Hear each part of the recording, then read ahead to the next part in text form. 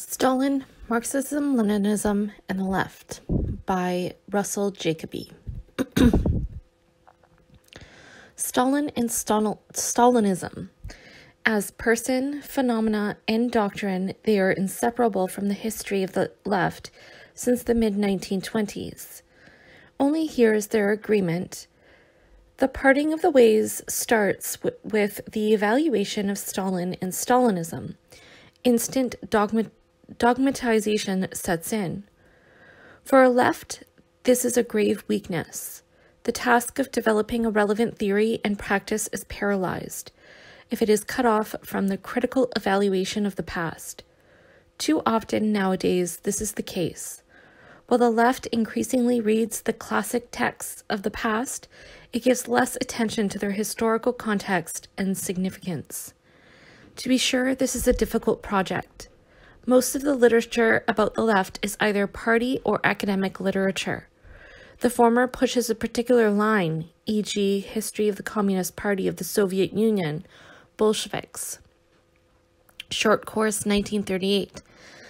The latter tends to be expensive and inaccessible. It should be recalled that when Marx and Lenin wrote their major works, such as Capital and the Development of Capitalism in Russia, they took full advantage of all existing literature, including government reports. To label and avoid this material as academic or intellectual is to remain utterly dependent on party literature. What is proposed here is not an ambitious reading program, but an openness to non-party sources. Today, this openness is eroding. There is a tendency to return uncritically to the official texts and programs of the 1930s and 1940s, more or less written and approved by the communist parties. Such a tendency is a direct result of the revival of Stalinism and the emergence of the new Marxist-Leninist parties and movement. The reasons for the resurgence of Stalinism are complicated and controversial, yet several should be mentioned insofar as they have a bearing on how parts of the left evaluate and receive the texts and lessons of the past. At least three elements should be mentioned. 1. The experience of the new left. 2. Anti-communism. And 3. The Chinese Revolution and the success of Marxism-Leninism. 1. The implicit and explicit judgment of both participants and non-participants is that the new left failed. It failed, in short, to revolutionize society. Various reasons are offered for this: lack of organization, weak working class base, etc.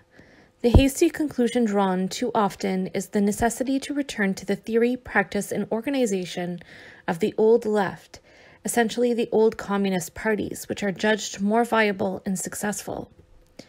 In two respects, this is very superficial and self-defeating logic. It fails to understand the positive features of the new left and its historical significance as a response and reaction to the older left. The positive characteristics of the new left cannot be discussed here, but it should at least be noted that the story of the new left is hardly one of utter disaster and defeat. It did help stop a war, Vietnam. It ignited a movement that nearly toppled a government, France in 1968, and in the US and Europe it mobilized new strata of the population. Moreover, it offered an alternative to the vanguard party and opened up a whole series of concerns that the old left had ignored. Questions of modes of living, culture, personal relationships, and so on. The new left spanned a decade, and it is important for today's left not to simply drop this decade out of history. The emergence of the new left was no accident, as some of its roots are to be found in the decay of the old left by the early 1950s. This decay was not simply a product of state repression. There were internal reasons for the defeats and decline of the old communist parties. Any return to the theories and practices of the old left must confront its failures and explore why the new left itself was an imperative. The point is not to resuscitate the new left, a hopeless task, but to come to terms with its relationship with the older left. The return to the old left without understanding its weaknesses will only yield the same dead end. 2. Anti-communism is as old as communism in bourgeois society, especially in the US, from the Palmer raids to McCarthyism in the 1950s. Anti-communism was institutionalized, taught, worshipped. It was ingrained in the American consciousness. That the New Left rejected anti-communism then was only natural and just. So far, so good. The anti-communism program drew no distinctions within the left. Anarchists, socialists, Bolsheviks were all part of a vast red conspiracy to subvert America. As the victims and crimes associated with Stalinism became widely known, partly thanks to Khrushchev, these were added to the charges directed at the whole left. There is no doubt that this anti-communism was right-wing and reactionary, and the anti-communism of the New Left was a gut reaction to this propaganda. The problem begins here, in this gut reaction. While this anti-communism served the New Left well, it has been transmitted unaltered and in more recent years has paralyzed criticism of the left by the left. There remains a deep, practically instinctual suspicion that any critical evaluation of Stalinism and the old left is anti-communist. In a sense, much of the left has bought the whole anti-communist package that Stalinism, Leninism, Marxism are all identical. Only, of course, this is valued as a positive, not a negative. This gut reaction must be transcended. It must be enunciated that the critical evaluation of the old left has nothing to do with anti-communism. Rather, the task is to study this history, not simply defend it. 3. The preoccupation with Stalin and Stalinist literature has been inspired by the Chinese Revolution. More exactly, this inspiration has been filtered through the Chinese-Russian rift. This is a long and complicated story which will be discussed further below. For the moment, to Western observers, it appears as if the Chinese are defending Stalin's policy, thought, and strategies against a Russian revisionism which began with Khrushchev. But there is more here than meets the eye. Several separate but simultaneous events have become inextricably tangled. The most obvious event was the Khrushchev speech to the 20th Congress of the Communist Party of the Soviet Union, which was essentially a denunciation of Stalin. Because of this association of Khrushchev with opposition to Stalin, subsequent differences between the Russians and Chinese are often couched and interpreted in terms of attacks and defenses of Stalin, even though they have little to do with Stalin. Khrushchev, the denouncer of Stalin, became politically linked with doctrines such as detente with the West and peaceful transition to communism. More importantly, in these same years, the Russians successfully tested the first ICBM and orbited the first Earth satellite. For various reasons, the Russians refused to provide nuclear bomb know-how to the Chinese. Differences over this and Russian foreign policy led to the Russian withdrawal of all economic aid to China, a potent blow to a weak economy. The discord over these issues, foreign policy, nuclear bombs, and economic aid, ended up argued in terms of Stalin, though again Stalin is not the real question. First of all, the foreign policy of detente with the West is not new to Khrushchev, but has been a constant in Russian policy since the 1920s. Second, given Stalin's general distrust of the Chinese Revolution, it is most uncertain whether Stalin would have passed along nuclear technology. Finally, the withdrawal of economic aid was simply the result of the first two differences, plus Khrushchev's arbitrariness. But since Khrushchev was the denouncer of Stalin, it became convenient to appeal to Stalin. In fact, however, the official position of the Chinese is that Stalin made serious errors, and one should be well aware how much is squeezed into the phrase serious errors. For example, one of the Chinese defenses of Stalin states, "While defending Stalin, we do not defend his mistakes." In the late 20s, the 30s, and the early and middle 40s, the Chinese Marxist-Leninists, represented by Comrade Mao Zedong and Liu Shaoqi, resisted the influence of Stalin's mistakes. It need hardly be emphasized that here Stalin's mistakes span the entire history of the Chinese Revolution, as indeed they do. The disintegration of the New Left redoubled the attraction of the Chinese Revolution, and of a successful model of revolution in general. The left is in search of a successful theory of revolution, and nothing seems more successful than Marxism-Leninism. The reasoning is this. In one form or other, every successful revolution has been inspired by Marxism-Leninism, e.g., Cuba, China, Russia. The conclusion is simple. The remedy for the defeats of the North American left is the same doctrines. Again, as always, this subject is complicated. The following must suffice. Even leaving aside the important question of what defines a successful revolution, seizure of state power, workers' control, it is a half-truth that all revolutions have been Marxist-Leninist. For example, the Cuban Revolution, though it has in recent years moved decisively into the Russian camp, was anything but a Marxist-Leninist revolution. Castro and the guerrillas were not Marxist-Leninists, and the official Communist Party had little or nothing to do with Castro's victory. K.S. Carroll has directly addressed himself to this. In the past, critics of the Marxist-Leninist formula for revolution could be silenced with the argument that the only revolutions to triumph over capitalism were those led by communist parties. This argument no longer applied. The Cuban Revolution has been the first to triumph without or even against communists. In any case, however, this is not the nub of the matter. The nub is that these Marxist-Leninist revolutions, notably Russia and China, have occurred in pre-industrial and peasant societies. Exactly these conditions are lacking in Western Europe and North America. This is fundamental. Feudal conditions do not exist in the US or Western Europe.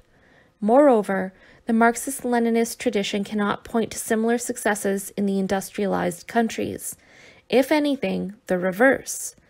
The success of Marxism-Leninism has been, so far, restricted to pre-industrialized societies.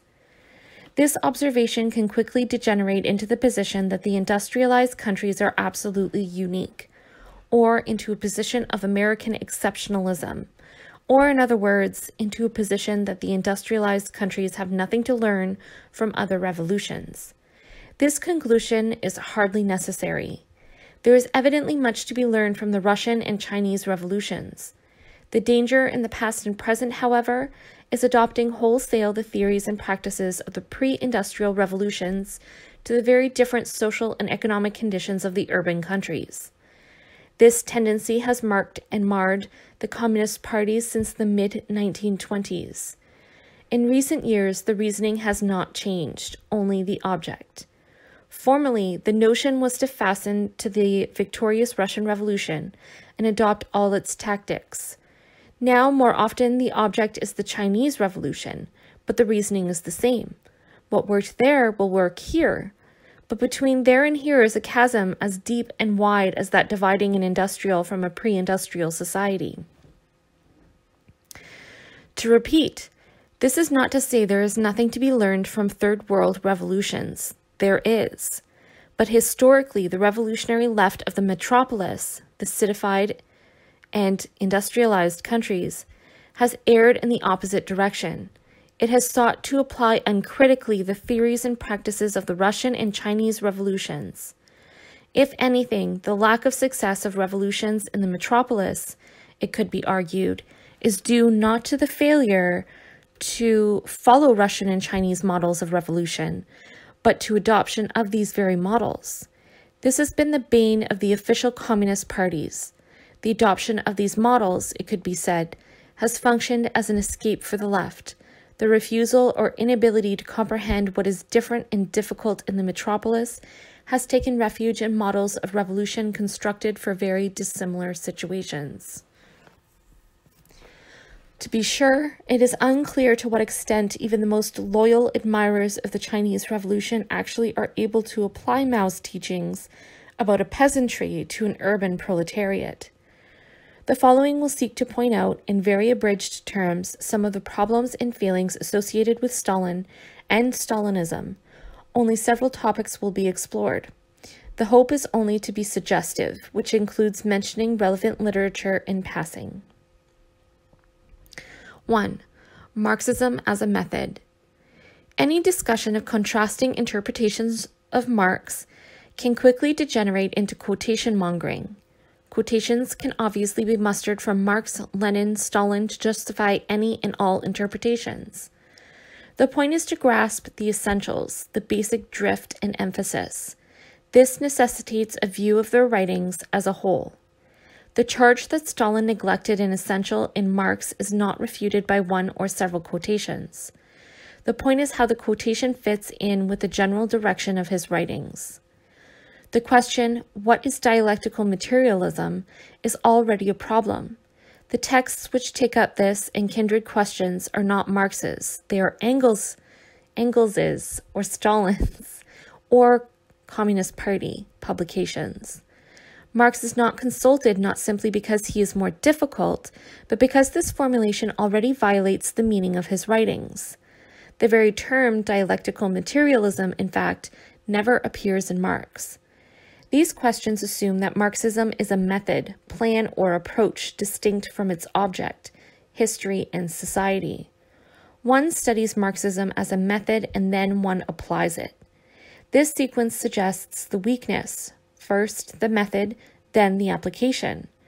Such an approach is attractive because one imagines it to be the scientific way of understanding Marx. First, one sharpens the method, then one applies it. But just this approach tends to be non-Marxist, since the sharp division between method and application, method and object, is the norm of liberal and bourgeois thought. In Marx, they are inextricably wed. For that reason, there can be no discussion of what is dialectical materialism divorced from its context and object, history, culture, labor, classes. And for this reason, no such discussion in fact exists in Marx. Most of the discussions that take the form of "this is dialectical materialism" are not wrong in substance, but are essentially vapid and empty rules and instructions. As such, few, including non-Marxists, could disagree with them. In other words, they don't grasp the essence of Marxism. The first three principal features of the dialectical method which Stalin lists are ones to which few could object.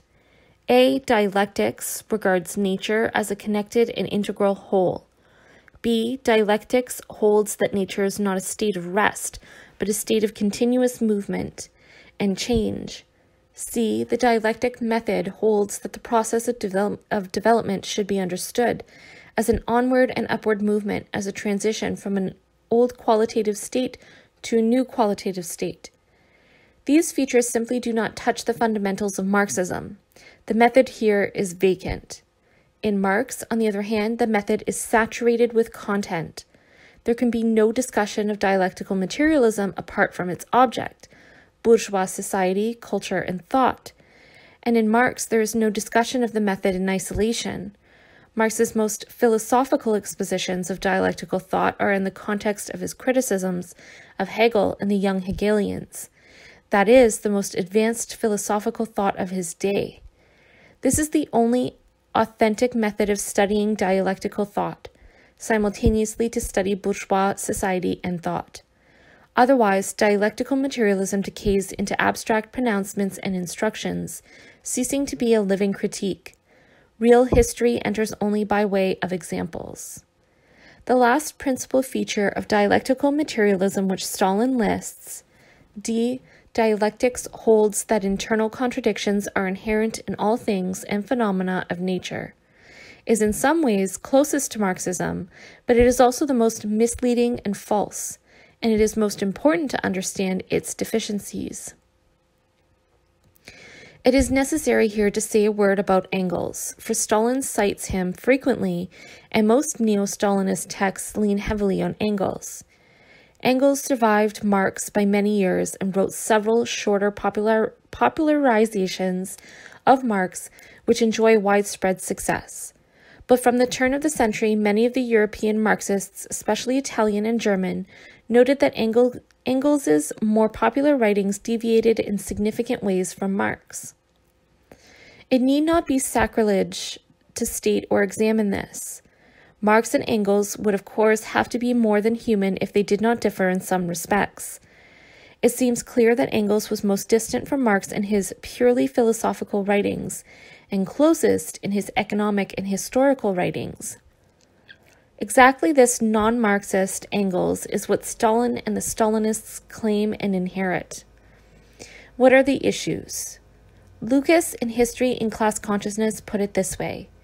Engels states in Anti-Düring that dialectics is a continuous process of transition. In consequence, a one-sided and rigid causality must be replaced by interaction. But he, Engels, does not even mention the most vital interaction, namely the dialectical relation between subject and object in the historical process, let alone give it the prominence it deserves. Yet without this factor, dialectics ceases to be revolutionary, despite attempts to retain fluid concepts. To briefly expand, Marxism is an objective and economic analysis of society and theory of revolution. As a theory of revolution, it is committed to the proposition that people, a class, the subject, make history by actively intervening in the historical process. For this reason, Marxism is not simply a materialist doctrine. Why? A purely materialist doctrine cannot understand how people make history, how they act in history. A simple materialism derives everything mechanically from the material structure of society and cannot fathom how people themselves understand this materialist structure so as to change it. That is, it forgets the crucial dialectical relation in Marx. Humanity must understand reality before or in the process of changing it. If all understanding, all consciousness is strictly produced by the materialist structure, there can be nothing for revolutionaries to do till the structure changes. This turns Marxism into a mechanical evolutionary doctrine waiting passively for revolution. Exactly for this reason, the usual poles of idealism and materialism, or idealism and Marxism, are insufficient. Marxism incorporates an important element of idealism, the notion of subjectivity and consciousness, or, in different terms, the idea that humanity makes history. And on this very point, Marx would criticize simple materialism. He wrote, "The materialist doctrine that men are the products of circumstances and upbringing, and that, therefore, changed men are products of other circumstances and changed upbringing, forgets that it is men that change circumstances." In a fundamental way, simple materialism is passive. This is what Marx called the chief defect of all hitherto existing materialism. It neglects the dialectic of theory and practice. The point is not that simple materialism does not have a theory of change. It does. But it is an evolutionary, mechanical, and passive one. It omits or downgrades the category of consciousness and subjective action, and without these history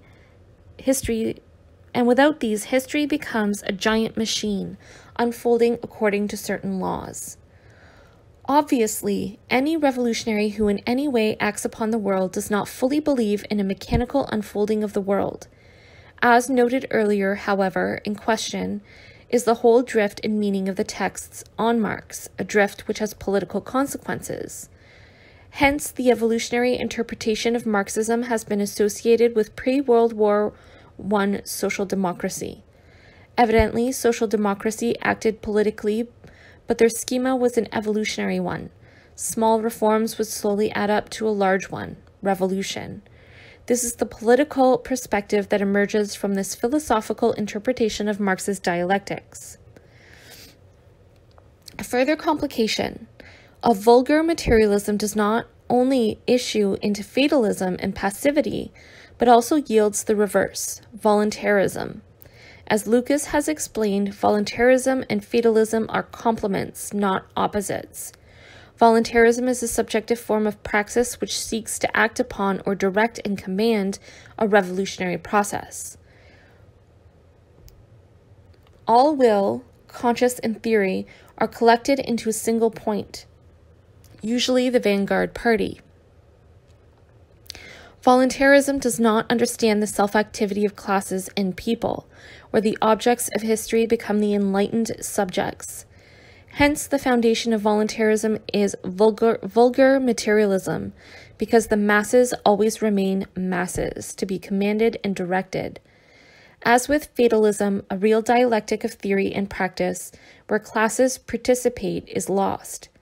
While voluntarism is characterized by action and even more by calls to action, it remains ineffectual because of its inability to ground itself in historical forces. All these same problems and questions emerge in something which at first sight may appear irrelevant or esoteric: the relationship of nature and history. This relationship, however, is fundamental to the understanding of dialectics. Stalin and Russian Marxism in general refer often to natural sciences and natural reality as examples of dialectical processes, again leaning heavily on Engels, not Marx. In this interpretation, natural reality illustrates dialectical and revolutionary changes. Stalin quotes Engels. Nature is the test of dialectics. Every change is a passing of quantity into quality. For example, the temperature of water has at first no effect on its liquid state, but as the temperature of water rises or falls, a moment arrives when the water is converted in one case into steam and in the other into ice. Stalin's own text is studied with inspirations from natural sciences. The science of the history of society can become as precise a science as, let us say, biology. This kind of appeal to natural sciences has been and is quite common. However, it suffers from exactly the same deficiency as discussed above. The categories of consciousness and subjectivity drop out. In the processes of natural reality, these categories play no role. The transformation of liquids into steam or ice, or that of a bulb into a flower, another favorite example, etc., do not include conscious activity. Marxism is precisely concerned with a social and historical reality, not a natural one.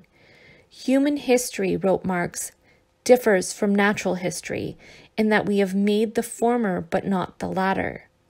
For this reason, historical materialism is not, as Stalin would have it, simply an application of dialectical materialism to history and society.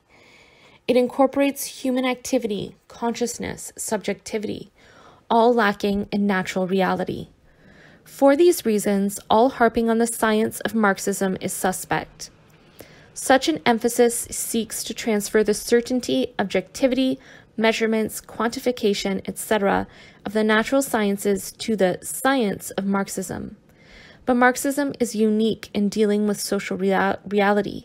It cannot be scientific in the same sense as the natural sciences. All attempts to make Marxism into a method like that of the natural sciences, which can be applied to any situation, fall victim to the same pitfalls discussed earlier. To be sure, there is an area where social and natural reality intersect, an area proper for dialectical explorations. Outside of this, however, it is more than doubtful if the pure natural reality of chemical, biological, or physical processes is dialectical. These processes do not develop by way of contradiction. Thus, there is no such activity as a Marxist physics or a Marxist astronomy. In the pure natural sciences, there is only science, not a bourgeois or Marxist version. The neo-Stalinist doctrine is wrong on two scores. On the one hand, it reduced social reality to a natural one. On the other hand, it sought to fit natural reality into a dialectical schema of contradictions. An example of where this can lead is the infamous case of Lysenko in Russia. The theory of genetic inheritance was denounced as un-Marxist, bourgeois, idealist, and Menshevik, since it seemed to detach inheritance from the environment, that is, render it impervious to objective reality, and so was not dialectical. Instead, Lysenko, who was literally a charlatan, championed the view, in accord with Stalinism and allegedly with Marxism, that inheritability could be altered by treating species to different environments.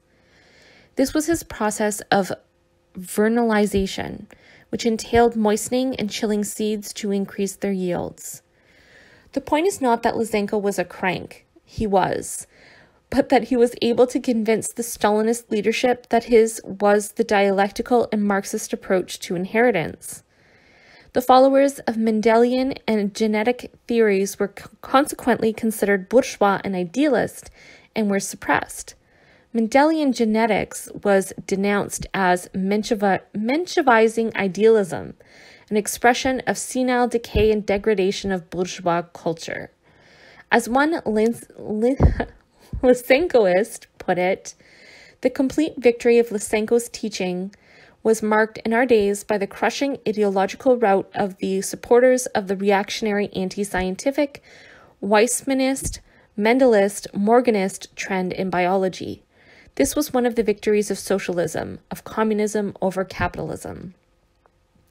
This complete victory was a disaster for Soviet agriculture, as the seeds and processes of the Lysenkoists were worthless and even harmful. One of the charges leveled against Khrushchev by his successors was his continuing support for Lysenko and the resulting debacle of Soviet agriculture.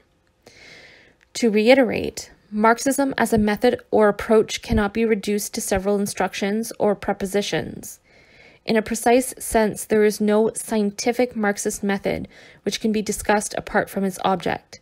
Society, labor, culture, history, all attempts to do this, such as Stalin's, miss the essence of Marxism and end with a formal schema. They are usually inspired by the natural sciences and the scientific method of these natural sciences. It was and is a misconception that Marx did for society what Darwin did for nature, that is, to discover its laws of evolution, though even Engels stated this. But Marxism is not a simple materialism. It is a critique of society and ideology and a theory of revolution. It is concerned with processes and social reality which do not exist in pure nature, processes of active human change. Nature is not conscious. Marxism deems consciousness a vital and irreplaceable ingredient of the historical process. 2. Stalin and Lenin. There are two common ways of evaluating Stalin. 1, in every way he furthered and developed the work of Lenin, or 2, on every decisive question he departed from Lenin. There is no need to adopt either of these simplified positions, but it is worthwhile to examine briefly Lenin's last writings and thoughts on Stalin, and not simply for scholastic reasons. At issue here was the theoretical and practical problem that has come to be called the national question. These writings, moreover, at least suggest the possibility of a non-Stalinist Leninism. If this is true, then Marxism-Leninism cannot simply be the combination of the writings and practices of Marx, Lenin, Stalin, and Mao. Obviously, there were differences among all of them, but these differences should not rule out the question of a certain break between Lenin and Stalin, to say nothing of the others. History is not simply a mechanical process which unravels according to certain laws. Just because Stalin did succeed Lenin is no reason to assume that it was necessary or inevitable. Lenin died young at 54 in January 1924. For the last 10 months of his life, he was paralyzed by a stroke and could not talk. Prior to that period, he was sick but could communicate by writing. Most of the key events bearing on the question of Lenin and Stalin cluster around the end of 1922 and the first 3 months of 1923. On doctors' orders, Lenin's access to political happenings and events was limited. It was Stalin who supervised Lenin's access to politics, a job he performed scrupulously. Stalin asked, noted Lenin's secretary, if I was not saying too much to Vladimir Ilyich Lenin. How does he manage to keep informed about current business? The crucial issue was the national question.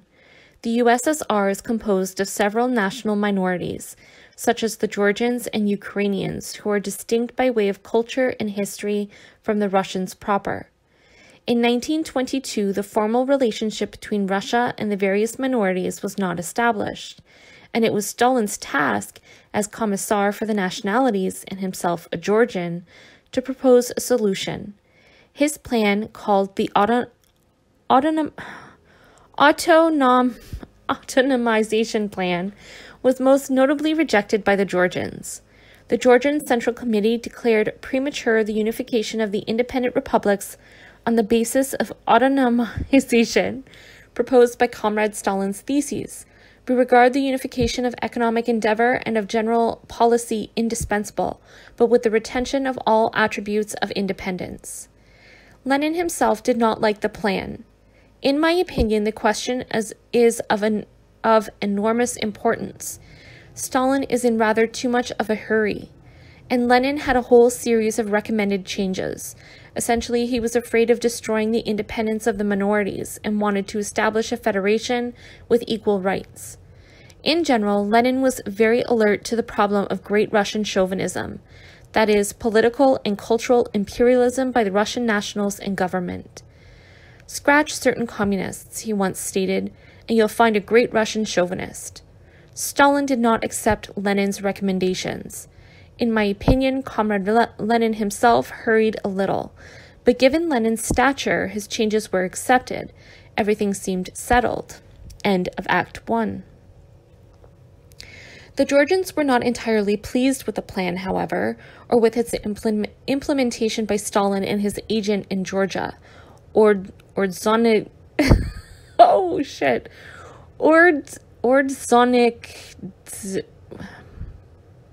something. I don't know. In their attempt to win Georgian mass support, the Georgian communists did not want to appear or be subordinated to the huge Russian Federation. Rather, they wanted to enter on an equal basis. The continuing friction exasperated Stalin, who finally wired his agent in Georgia, whose name I can't pronounce. We intend to put an end to the wrangle in Georgia and thoroughly punish the Georgian Central Committee. In my opinion, we have to take a decisive line and expel any and all remnants of nationalism from the Central Committee. With this hardening, the Georgian Central Committee collectively resigned. The resistance of the Georgians to the government was no longer ordinary. The resignation of an entire Central Committee was not a usual event and required an investigation by the Politburo. But at this point, Lenin, from his sickbed, became suspicious. Having heard from private sources of the Politburo investigation, he sent a private agent.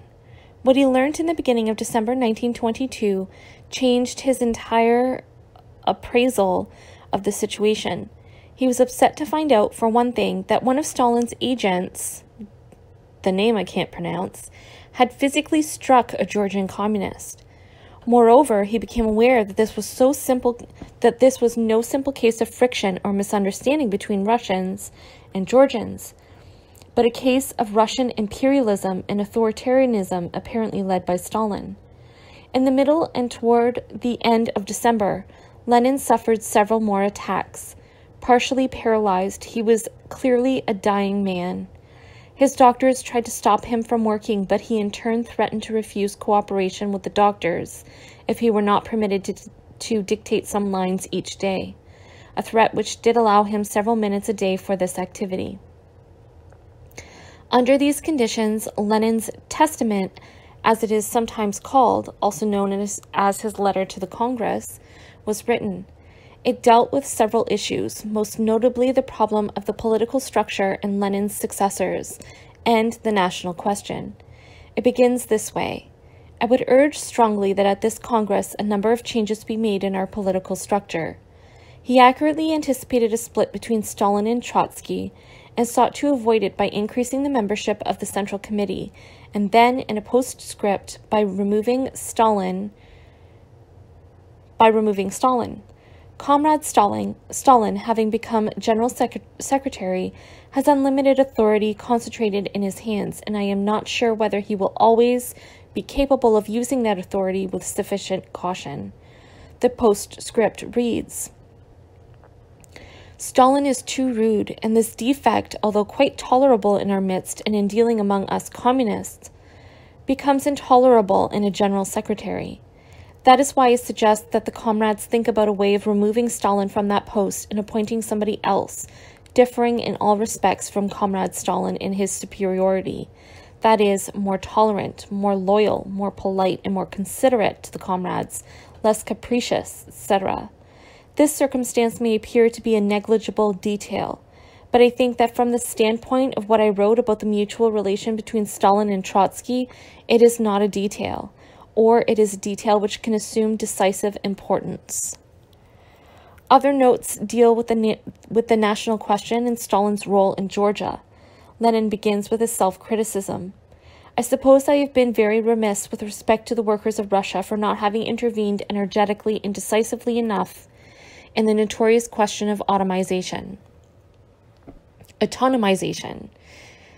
And he notes, if matters had come to such a pass that the name I can't pronounce could go to the extreme of applying physical violence, we can imagine what a mire we got ourselves into.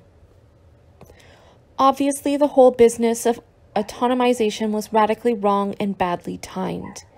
Lenin declared that the plan was a mere scrap of paper which was unable to defend the non-Russians from the onslaught of that real Russian man, the great Russian chauvinist, in substance a rascal and lover of violence, such as the typical Russian bureaucrat is. I think that Stalin's haste and his infatuation with pure administration, together with his spite against the notorious nationalist socialism, played a fatal role here. In politics, spite generally plays the basest of roles.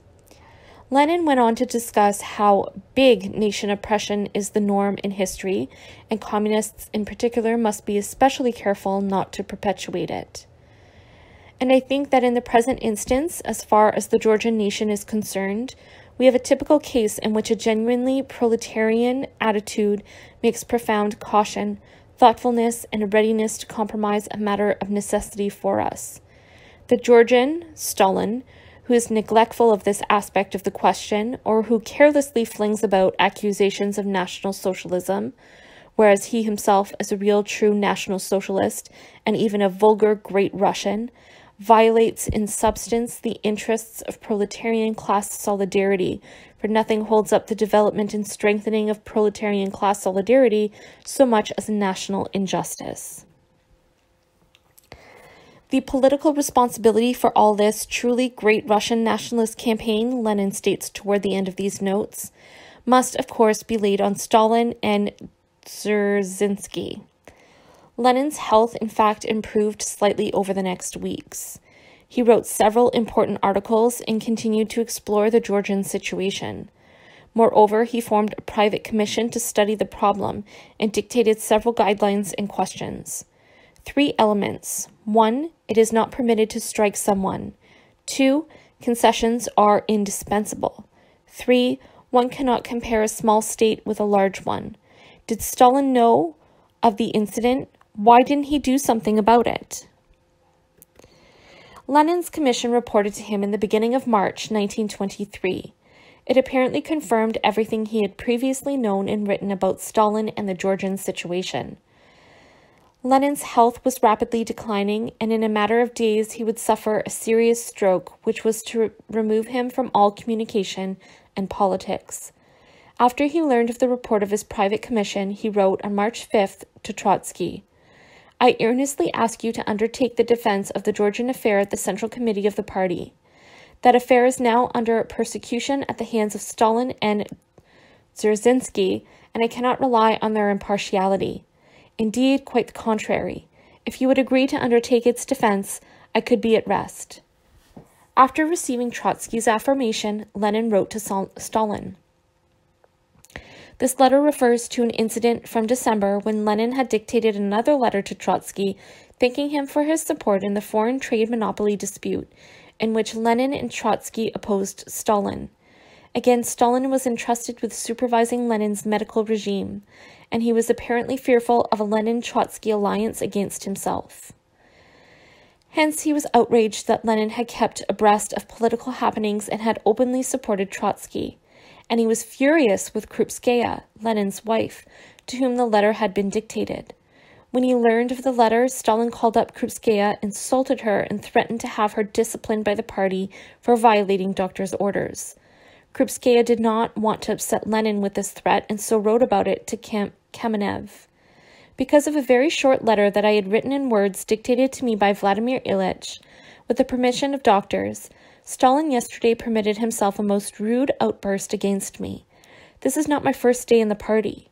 In 30 years I have not heard a single rude word from any comrade.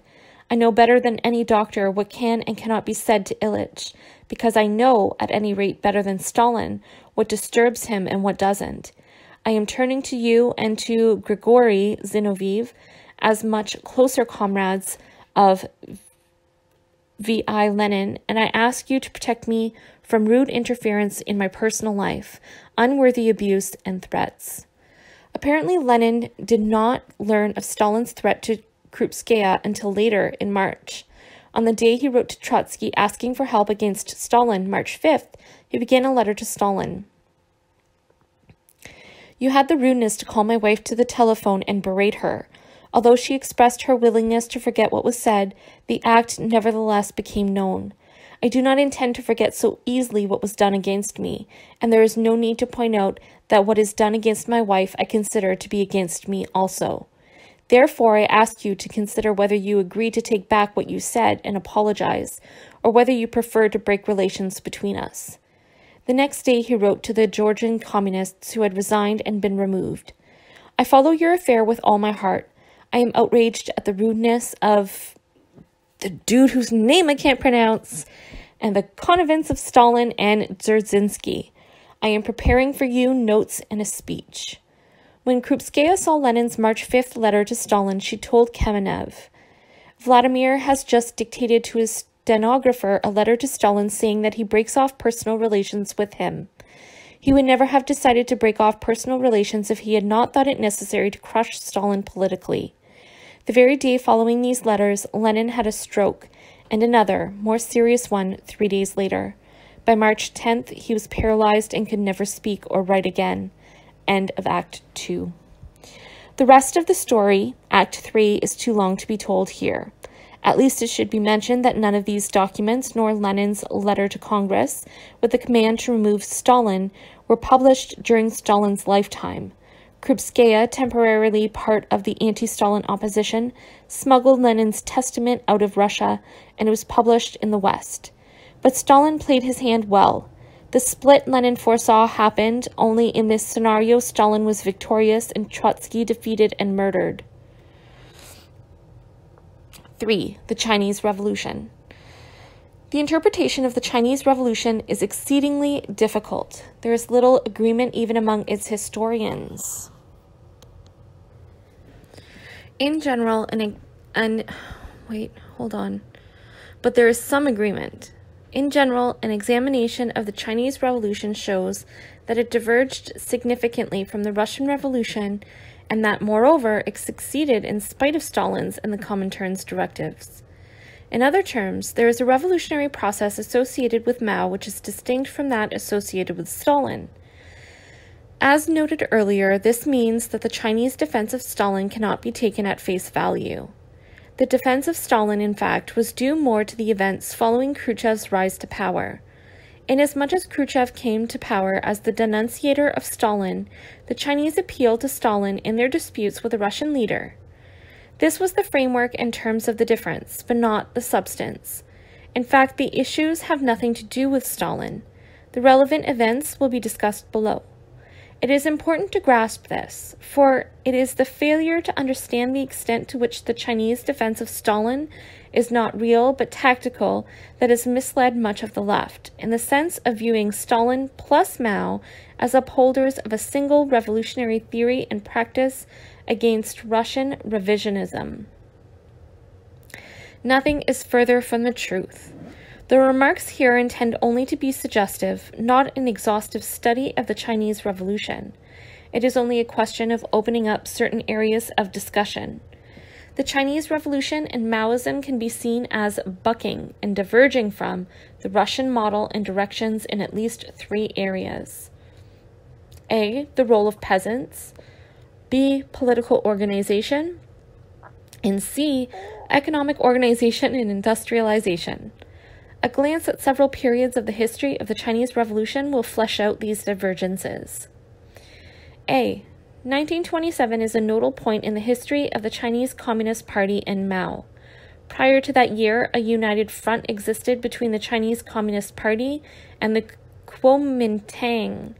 Since China was not yet a unified country and its proletariat was small and weak, it seemed logical for the CCP to unite with the Kuomintang under the leadership of Chiang Kai-shek in order to achieve national unification and limited social reforms. Thus, the Comintern decided in 1923, insofar as the working class is not yet differentiated as an absolutely independent force, the ECCI, Executive Committee of the Communist International, considers that it is necessary to coordinate the activities of the Kuomintang and of the Young Communist Party of China. As simple as this may appear, it is not. In the history of the Comintern, there have been many kinds of united fronts. As simple as this may appear, it is not. In the history of the Comintern, there have been many kinds of united fronts. This is discussed further in section 4. The differences among them depend on the nature of the alliance of subordination involved. E.g., does the Communist Party mute its revolutionary program, disband its organizational integrity, etc.? While the CCP did approve a coalition with the Kuomintang, it opposed the form demanded by the Comintern. According to one commentator, the CCP profoundly distrusted the Kuomintang and was inclined to regard it as a collection of new warlords and new bureaucrats. One chapter of the story can be quickly told. In 1926, Chiang began a major military swing, the Northern Expedition, to rid China of warlords and unify the country. Advance work for this expedition was performed by the Communist Party. In Shanghai, for example, communist-led labor unions revolted, seizing the city in anticipation of the arrival of Chiang and the Kuomintang. At this point, the official Comintern position still called for coalition with Chiang. Stalin announced days before Chiang's arrival in Shanghai, "At present, we need the right. It has capable people who still direct the army and lead it against the imperialists. Chiang Kai-shek has perhaps no sympathy for the revolution, but he is leading the army and cannot do otherwise than lead it against the imperialists." In Shanghai, Chiang was greeted as a liberator. Specific instructions from the Comintern directed workers to hide or bury their weapons. Chiang entered the city unopposed. Then, on April 12, 1927, he launched a counter-revolution, a coordinated and methodical massacre and execution of CCP members and sympathizers, which was literally a lethal blow to the CCP and Comintern policy. This was, in short, a major defeat for the Chinese Revolution and the Comintern policy of United Front. The collapse of the CCP-Kuomintang alliance was a disaster for the CCP and for Stalin, who was in the midst of a struggle with Trotsky and needed victories in China to vindicate his position. The usual course was adopted. It was decided that Comintern policy was not wrong, but that CCP leadership was, since it had been guilty of right errors, kowtowing to the Kuomintang. It was also decided that the Chinese Revolution was now entering a new phase of revolt and insurrection. Under impossible conditions, the Comintern commanded uprisings by the CCP. Mao later characterized this period as one of reckless action, adventurism. Instead of organizing an orderly retreat, party members and followers were commanded to undertake local insurrections all over the country without the slightest hope of success. The upshot of this policy was simple. The communist movement in the cities was annihilated. The urban proletariat never again played a role in the Chinese Revolution, not until a victorious Mao entered the city from the countryside in 1949.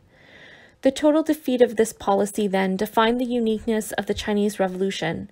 It shifted from city to countryside. What was to become the Maoist strategy, peasant revolution, was formed these very same years, developed either in opposition to or in ignorance of Stalin and the Comintern. To preserve the Kuomintang-CCP alliance, in fact, Stalin had ordered that the radicalism of the peasantry be curbed, to check the peasants' overzealous action with the power of the party headquarters. Mao's orientation was different. Mao's field of activity was the countryside and the peasantry. He had played only a minor role in the events of the city. The betrayal, repression, and misleadership of the urban proletariat, a proletariat which in any case was small in China, meant that the only possibilities were now outside the cities. It cannot be pretended that a focus on the peasantry was utterly new to Marxism, to Lenin, or to Stalin, but this is not the point. Hitherto, Marxism had been essentially concerned with an urban proletariat and only secondarily with the peasantry. With Mao, this is reversed. The proletariat is minor, the peasants in entire theory and practice. This is Mao's contribution to Marxism, a theory of peasant revolution. One of Mao's very first writings, Report on an Investigation of the Peasant Movement in Hunan, spells this out. It was written in 1927, the same year as the urban disasters. To give credits where they are due, if we allot 10 points to the accomplishments of the democratic revolution, then the achievements of the urban dwellers and the military units rate only 3 points, while the remaining 7 points would go to the peasants in the rural revolution. This may not seem so original or novel, but within the history of Marxist theory, it reverses the relationship between the peasantry and the proletariat. The peasants here are the major force, and the urban proletariat an adjunct. The heresy of this doctrine in terms of traditional Marxism is implicitly admitted by the Maoists themselves. For this sentence, one of the most explicit in the role it assigns to the peasantry, is omitted in recent Chinese editions of the report. The remaining stages of the Chinese Revolution can barely be mentioned here.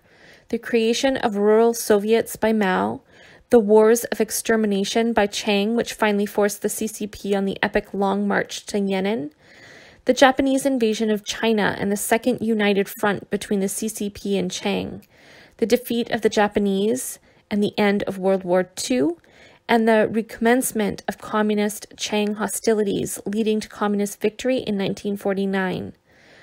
3 points are worth emphasizing about the Chinese path to revolution. 1.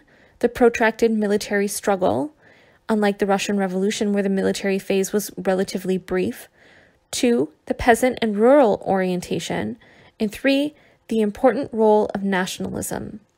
The relative significance of rural revolution and peasant nationalism need not be discussed here, but it should be noted that much of the support for and success of the CCP stems from its assuming the mantle of nationalism following the invasion of China by Japan. Stalin was not interested in aiding the Chinese Revolution, and more often than not, subordinated it to the imperatives of Russian foreign policy.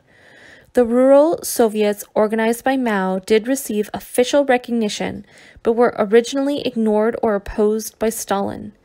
In general, Stalin was concerned with Japanese imperialism as a threat to Russian integrity. For this reason, he deemed that the Kuomintang could provide more of a buffer than what were to him some rural and slightly heretical communists. Even after World War II, Stalin was advising the Chinese to shelve their revolution in favor of aiding Chiang. In 1945, he signed a treaty of friendship and alliance with Chiang and pressed the communists to come to terms. He stated then, after the war, we invited Chinese comrades to come to Moscow and we discussed the situation in China. We told them bluntly that we considered the development of the uprising in China had no prospect, and that the Chinese comrades should seek a modus vivendi with Chiang Kai-shek and dissolve their army. The Chinese comrades agreed here with the views of the Soviet comrades, but went back to China and did otherwise.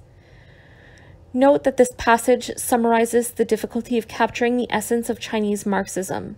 Theoretically, they pretended to toe the official Comintern and Stalin line. In practice, however, they diverged, simply ignoring the prevailing doctrine. Finally, it should be noted here that at the end of World War II, the USSR directly hindered the Chinese Revolution when they briefly occupied Manchuria, the most developed and industrialized region of China.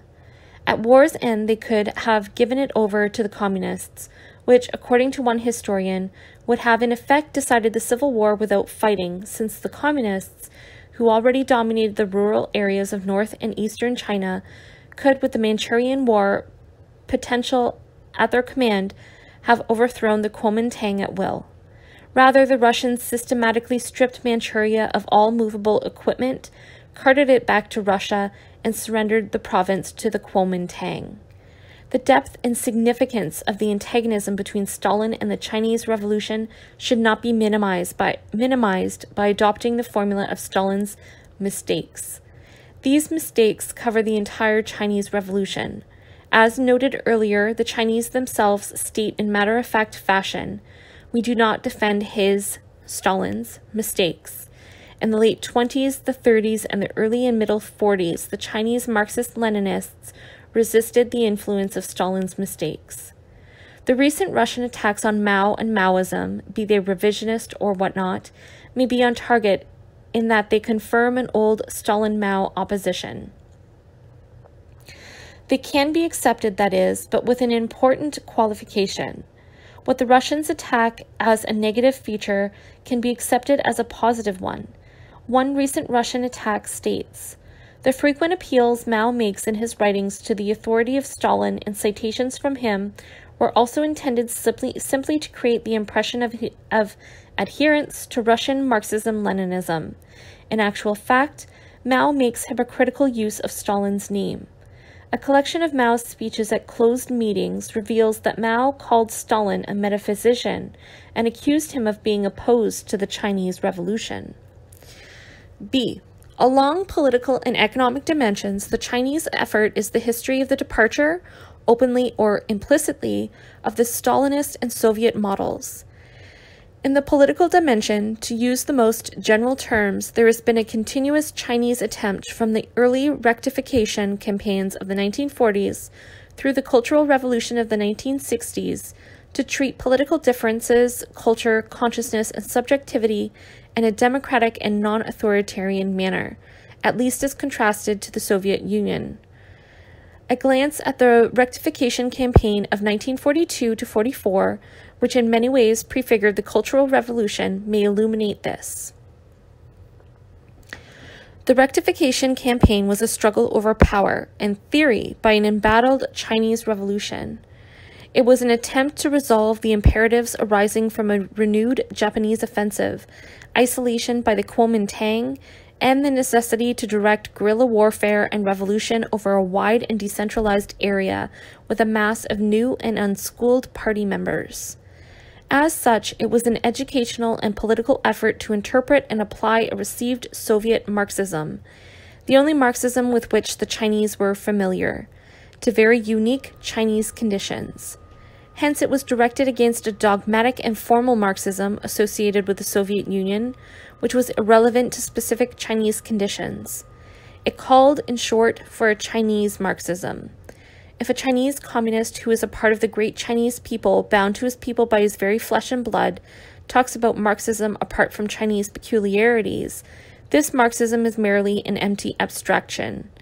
Consequently, the sinification of Marxism, that is to say, making certain that in all its manifestations it is imbued with Chinese peculiarities, using it according to these peculiarities, becomes a problem. We must put an end to writing eight-legged essays on foreign models. The campaign sought to replace a formal and irrelevant Marxism with a Chinese Marxism. In doing this, Mao championed elements which later became distinctive to Chinese Marxism-Leninism, notably decentralization and the mass line, both of which were lacking from Soviet Marxism. A corollary to this was the handling of political differences within the party in a non-violent manner. The direct target of this reform movement was the Comintern and Stalin's agents in China, especially Wang Ming. These agents were known as the returned students, since they had studied Marx in the Soviet Union for a number of years and had been sent by the Comintern to more or less direct the Chinese Revolution. Needless to say, those who had been on the scene for a long period and in the thick of the battles, such as Mao, were none too pleased with the returned students' Soviet solutions, from Stalin, to Chinese problems. All the specifics of the reform movement must be seen as efforts to diverge from and undercut the Soviet models represented by the returned students. The mass line itself sought to show the irrelevance of the foreign Marxists. To judge whether someone is a false Marxist or a true one, we need only to find out about his relations with the broad masses of workers and peasants. Political differences in the party were also treated in a way which sharply diverged from the Russian model. Stalin had acquired the habit of arresting and murdering his opponents, but Mao stated quite openly in the reform documents, "No matter with whom you are dealing, a false show of authority to instill terror is in all cases uncalled for. This strategy of terror is not of the slightest use against the enemy. Against our comrades, it only does harm.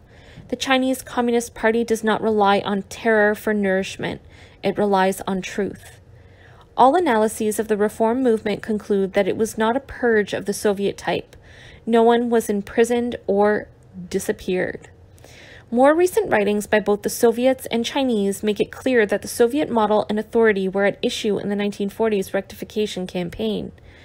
The official Chinese account of the history of the CCP states that the campaign was directed against doctrinaires as represented by Comrade Wang Ming, who were ignorant of the party's historical experience and could only quote words or phrases from Marxist writings.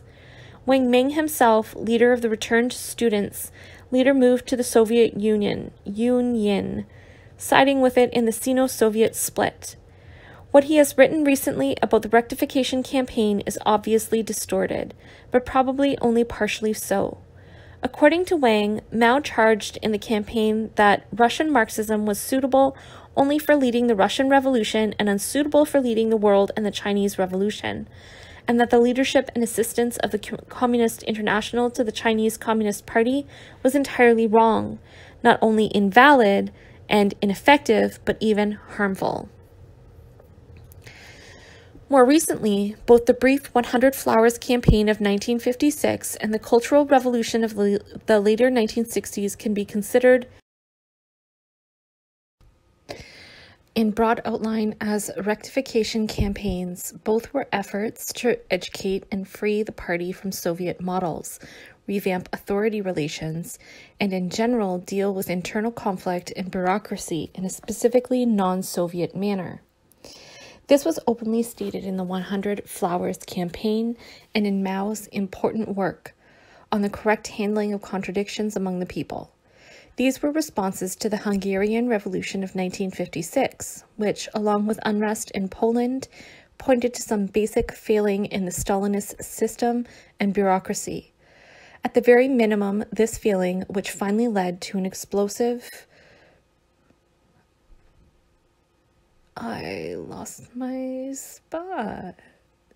to an explosive situation, as in Hungary, was the inability to receive dissent and conflict without terror and repression. Mao stated, "If we persist in using methods of terror to solve internal antagonisms, it may lead to the transformation of these antagonisms into antagonisms of a nation enemy type, as happened in Hungary." The notion of non-antagonistic contradictions was not originated by Mao, but he centered his thought around it. This idea at once meant that conflicts persisted in a socialist society, China, and that insofar as they were non-antagonistic, they could be resolved without violence. This was a sharp rejoinder to the regular use of terror by Stalinism to suppress conflicts. According to Mao, all attempts to use administrative orders or coercive measures to settle ideological questions or questions of right and wrong are not only ineffective but harmful. We cannot abolish religion by administrative decree or force people not to believe in it. We cannot compel people to give up idealism any more than we can force them to believe in Marxism.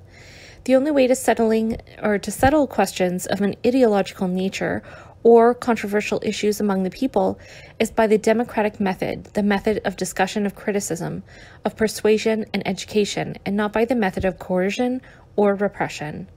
The Cultural Revolution is too recent, too complex, and too obscure to discuss at length here. It can be said, however, that in a broad sense it was patterned on the previous rectification campaigns, a vast educational effort directed at transforming ingrained habits, authority relations, culture, and so on. We must overcome the wrong tendency of some comrades to slight the ideological, cultural, and educational front. Such a program is loyal to a major concern of Mao, a concern with culture and consciousness, everything which the bureaucratic approach neglected or suppressed. To look at things and not people is to do an ineffective job, stated Mao.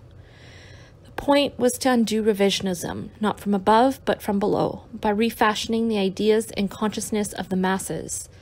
This great task of transforming customs and habits is without any precedent in human history. Evidently, the Cultural Revolution was also much more than this. It was a struggle over political and economic power. The deification of Mao Zedong in this struggle, perhaps, can be considered a tactic. On this last point, note what Edgar Snow attributed to Mao. The cult had been necessary so as to stimulate the masses to dismantle an encrusted bureaucracy. Of course, the personality cult had been overdone, according to Mao. It was hard, the chairman said, to overcome the habits of 3,000 years of emperor-worshipping tradition. The so-called Four Greats, those epithets applied to Mao himself, great teacher, great leader, great supreme commander, great helmsman, was a nuisance.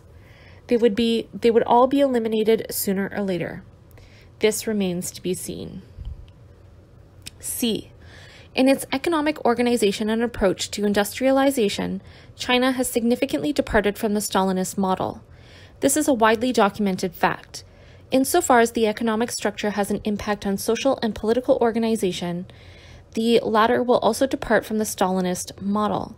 K.S. Carroll, a journalist schooled in Russia who toured China, observes, "Undeniably, the Maoists, like all other communists, have been conditioned by 30 long years of Stalinism. It imposed on them ways of thought, a language, methods of analysis and interpretation. But, he notes, this is more facade than reality, insofar as their economic policy is non-Stalinist. It is impossible for us to believe that, even in China, a hybrid Stalinism can be erected on economic bases, radically different from those Stalin wanted to establish. The Soviet and Stalinist model of economic organization is associated with the concentration of resources in heavy industry, more or less patterned on heavy industry and capitalism. This includes a replication of the features integral to capitalist manufacture, lack of participation by workers, hierarchy, strata of experts, etc. In 1949-50 accords, on the morrow of the Chinese victory, Russia agreed to reconstruct industrial units in China from top to bottom, units which would figure in China's first 5-year plan. The Soviet model was the goal and the means. Dissatisfaction with the Soviet model dates back as early as 1953 and opposition to Kaohsiung and one-man management. The one-man management idea stems from Stalin, who adopted it from capitalism. Our combines, Stalin stated, must substitute one-man management for collegium management. The position at present is that there are from 10 to 15 men on the board of a combine. We cannot go on managing this way. One-man management was established most emphatically in Manchuria, the center of China's heavy industry and of Russia's greatest influence, and the domain of Kaohsiung. The opposition to Cao, which finally unseated him, was, in the words of one analyst, that he had been too zealous in promoting the Soviet model of economic development, which featured concentration on heavy industry and relative autonomy for professional management. Already in these years, then, an open attack was launched on the Soviet model of industrialization with its commitment to heavy industry, experts, hierarchy, etc., and the search began for an alternate route, one which stressed participation, decentralization, light industry, the human factor, etc. Mao's writings from the mid-1950s, such as 10 Great Relationships, suggest dissatisfaction with Soviet industrialization. We have not repeated the mistakes of some socialist countries which attached excessive importance to heavy industries at the expense of light industries and agriculture. According to Jack Gray, there were two roads during the first 5-year plan. On the one hand, the orthodox road giving the greatest possible priority to modern heavy industry as the main engine of growth. This was a variant of the Soviet road. On the other hand, there was the alternative represented in China by Mao's ideas, which sought to put the development of heavy industry in the context of and responding to the attempt to increase and diversify production in agriculture, to mobilize local savings and labor. to diversify the rural economy, to create intermediate technologies. It would be too simple to claim that later developments, notably the Great Leap Forward, the Communes, and the Cultural Revolution, were only logical progressions of these first departures from Soviet models of industrialization. It is true, however, that they followed the same contours: emphasis away from heavy industry and towards intermediate technology, efforts to overcome expert worker division, politics in command, etc.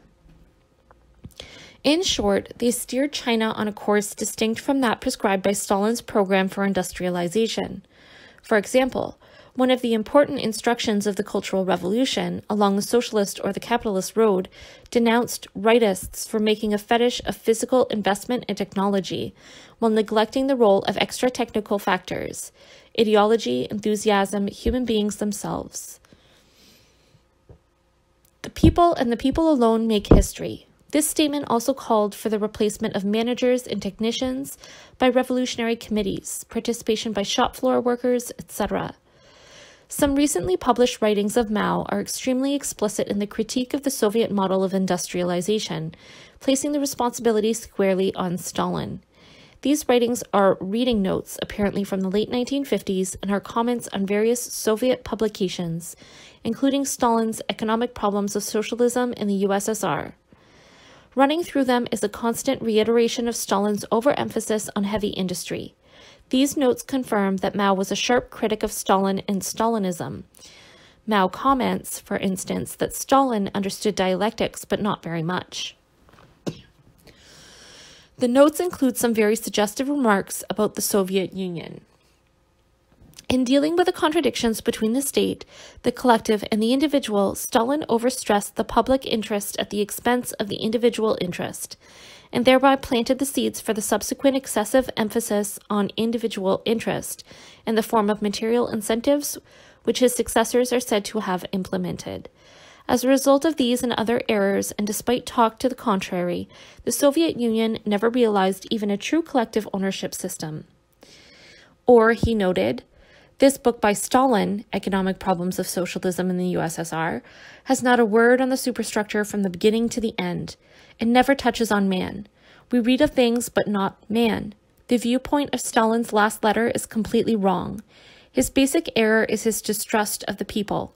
In regard to the law of value, we want planning and politics in command, but the Soviets pay attention to production relationship only and ignore superstructure, politics, and the role of the people. Without a communist movement, it is impossible to attain communism. These remarks give the lie to the notion of an unbroken Stalin-Mao continuity and refute simplistic notions that Russian revisionism begins with Khrushchev. Finally, it is necessary to say something about the Sino-Soviet break itself. As has been argued here, in some very fundamental respects, the Chinese Revolution both openly and implicitly diverged from the Russian Revolution in pattern of development. It is a fact, however, that in the Sino-Soviet rift, the Chinese have defended Stalin. But as noted earlier, this is the vocabulary of the Soviet-Chinese difference, not its essence. The present differences the Chinese have with Russians are not grounded in any Russian break with Stalin's policy or past, a break which has not occurred, but rather stem from a combination of internal economic imperatives and new developments in foreign affairs. To recapitulate the standard half-true Marxist-Leninist interpretation, Stalin dies in 1953, and Khrushchev manages to secure his power base with a violent denunciation of Stalin at the 20th Congress in 1956. At the same time, Khrushchev champions foreign policies betraying the revolutionary Russian and Chinese past, such as detente with the West, peaceful transition to communism, and agreements with the West on nuclear bombs. All of this smacks of revisionism to the Chinese, who begin by defending Stalin's revolutionary honor and past, then advance alternative positions. Imperialism is a paper tiger, the wind is from the east, nuclear war is a bogey, etc. The real story is somewhat more complex, as noted earlier several times. The antagonism between Mao and Stalin was founded in Stalin's efforts to control and miscommand the Chinese Revolution. As Mao said to Edgar Snow in 1936, Although the Communist Party of China is a member of the Comintern, still this in no sense means the Soviet China is ruled by Moscow or by the Comintern. We are certainly not fighting for an emancipated China to turn the country over to Moscow. However, it does seem that this was Stalin's aim.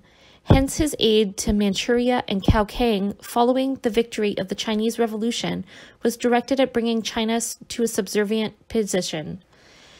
About Stalin's aid to Manchuria and Kao, Franz Sherman has stated, as the Sino-Soviet conflict intensified, one of the most vehement and persistent allegations hurled by the Chinese against the Russians was that they constantly tried to interfere in internal Chinese affairs. In other words, the Russians were attempting to turn China into a satellite.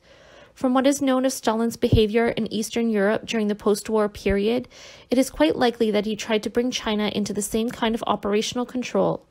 This was the Stalinist legacy.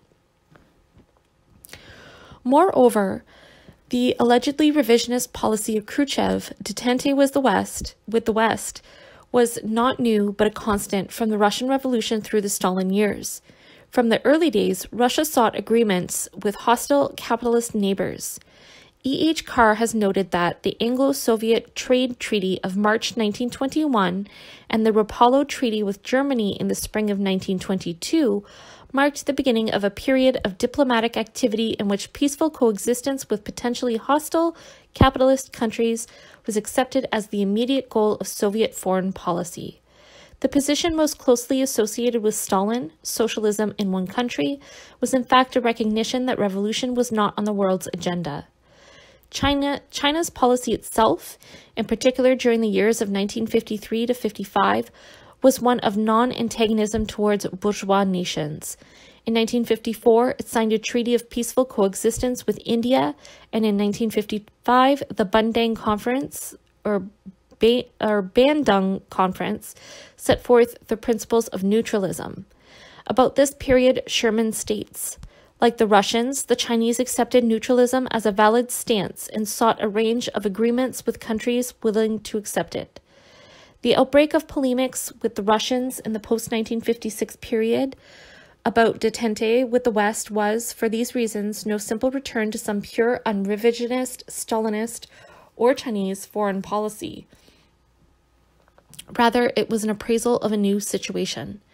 This new situation was defined by the fact that the Russians had orbited the first Earth satellite and developed the ICBM, a missile capable of delivering nuclear bombs over long distances. It is important to note that foreign policy considerations were not the immediate cause of Chinese dissatisfactions with Khrushchev and with Khrushchev's denunciation of Stalin. Initially, in fact, the Chinese supported limited opposition to Stalin's legacy within the communist movement. This policy emerged following Khrushchev's speech when the communist world was rocked with internal conflict which included a revolution in Hungary and riots in Poland. China and Mao seemed receptive to some of the attempts to break away from a Russian-dominated communist movement and initially supported Gomulka and the notion of equality among socialist nations. Internally, China reflected this same policy. This was the period of Mao's on the correct handling of contradictions, which explicitly mentioned Hungary and implicitly referred to the failure of Stalin to deal with conflict, as well as the period of the brief 100 Flowers, where some dissent and discussion was encouraged. In late 1957, however, there was what can be called a left turn in Chinese policy, both internally and externally. Internally, the situation seemed to be one of economic necessity. Russian financial aid had never been large, and the Russian model of industrialization did not seem to be serving China well. Industrialization was proceeding too slowly. As Mao stated, "We are an outstanding people with a very long history, yet our steel output is low. We must catch up. We shall catch up with Britain in 15 years. This instituted the Great Leap Forward, which sought, on the basis of a deliberately non-Soviet approach, labor-intensive projects, decentralization, intermediate technology, rapidly and furiously to industrialize. More or less at the same time, there is a left turn in foreign policy, inaugurated by Mao's famous speech that the east wind prevails over the west wind. As noted above, this was inspired by the new weapons, especially the ICBM, which Russia had just tested and which altered the balance of forces. I am of the new opinion that the international situation has now reached a new turning point. There are two winds in the world today. The east wind prevails over the west wind. Mao slighted the dangers of a nuclear holocaust, exactly the concern of Khrushchev and the Russians. According to Mao, a foreign statesman had told him that if an atomic war was fought, the whole of mankind would be annihilated. I said that if the worst came to the worst and half of mankind died, the other half would remain while imperialism would be razed to the ground and the whole world would become socialist. The rest of this story cannot be told here, but evidently a collision course was set. Khrushchev was anxious to work out a detente with the West and an agreement on nuclear weapons.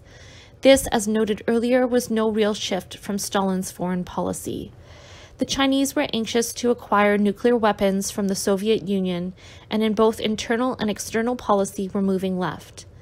An initial agreement on sharing nuclear technology between Russia and China had been signed, but given the increasingly militant Chinese pronouncements on war with the West and their apparent indifferences to the human cost of nuclear war, there was obvious reluctance on the Russian part to carry through. Moreover, it was a prerequisite of detente with the West that the spread of nuclear capability be stopped, or more exactly, that Russia deny nuclear aid to China. So as Sherman states, the great blow that sparked the split between China and Russia came in June 1959. Khrushchev suddenly informed the Chinese that, as a condition of detente with America, he was unilaterally abrogating the nuclear sharing agreement of October 1957. Naturally, this was regarded as a great betrayal of the Chinese, the selling out of a socialist country so as to come to terms with an enemy. It should at least be noted, however, that this Russian action was not completely unfounded. At the time, it seems, the danger was that the USA would provide nuclear weapons to West Germany. Russia feared most of all the remilitarization of Germany, which, it should be recalled, invaded Russia in both world wars.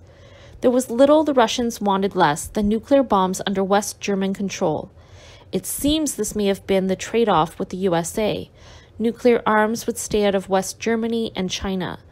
Moreover, Mao's loose talk about the possible consequences of nuclear war obviously did not endear him to those who genuinely feared it. Mao stated that the result of a nuclear war could mean that on the debris of imperialism, the victorious people would create a truly beautiful future for themselves. The Russians may have thought, not without reason, that after the nuclear war there would be no such beautiful future.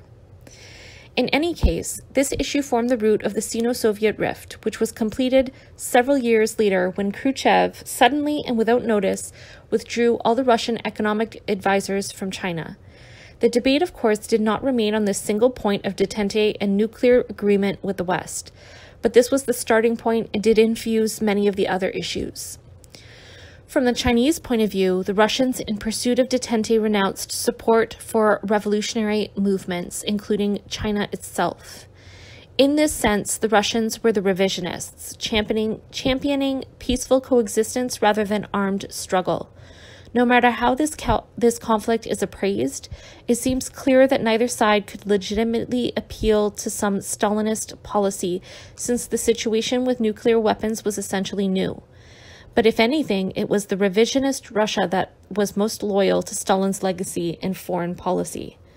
This is not to say that there were no legitimate reasons for the Chinese to appeal to Stalin's past. There were. Mao and the Chinese were genuinely shocked at the Khrushchev denunciation of Stalin, not so much because they defended Stalin, however, as because they had not been notified in advance. They considered his actions a violation of communist solidarity, and one of their charges against Khrushchev was failure to consult with the fraternal parties in advance. Moreover, it seems that Mao felt somewhat vulnerable to the charges of cult of personality and one-man rule, of which Khrushchev had accused Stalin. A reflection of this was the deletion of the thought of Mao Zedong as the official party ideology from the party constitution in 1956. There was another nearly personal edge to the conflict. Mao and the Chinese rightly felt that with the death of Stalin, they were the oldest and most important communists. They were the veterans from the 1920s, while the generation had passed from the scene in Russia.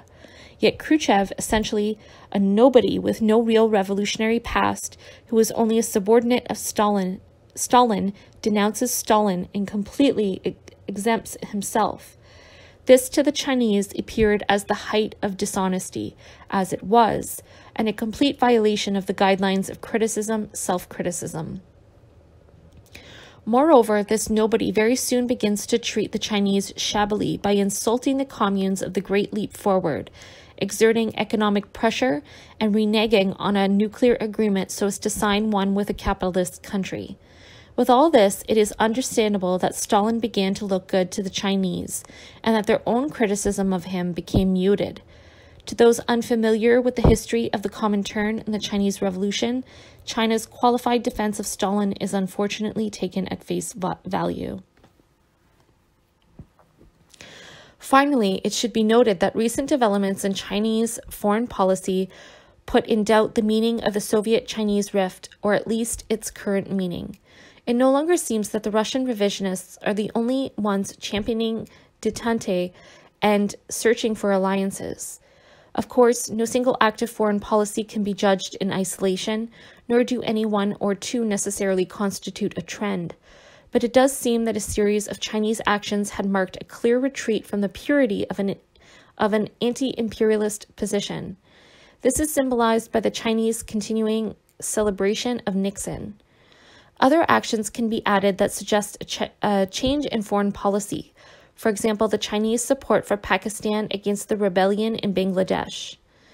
No matter how this is sliced, it seemed that the Chinese preferred a united Pakistan as a buffer against a hostile India. In different terms, they supported a dictator over an insurrection, and that this may have been a confused and contradictory revolt does not decisively change the story. Chinese aid to the Ceylon government is also consistent with this modified foreign policy. In the Ceylonese rebellion, they joined with the USA, USSR, and Britain, all of whom had their own reasons for helping to put down the revolt. Chu Enlai's message to Sirimivo Bandaranaike of Ceylon or Ceylon smacks of the language of the establishment.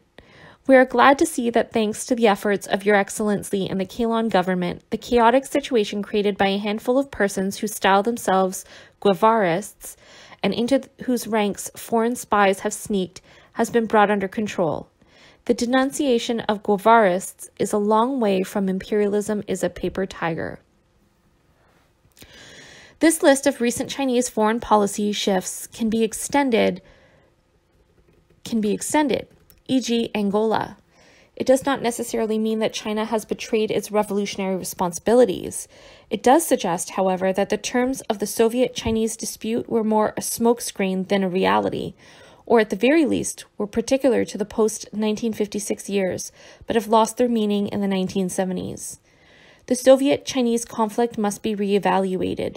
It simply cannot be maintained that the Chinese always and everywhere support revolutionary struggles, and the Russians do not. To interpret the Nixon visit to China as a blow for liberation and Nixon's visit to Moscow as proof of Soviet revisionism is not dialectical but confused thinking. In the past, much of the paralysis of the Communist parties was due to their mindless defense of the Soviet Union. This paralysis is not reversed by the mindless defense of China. 4. Stalin and the Comintern.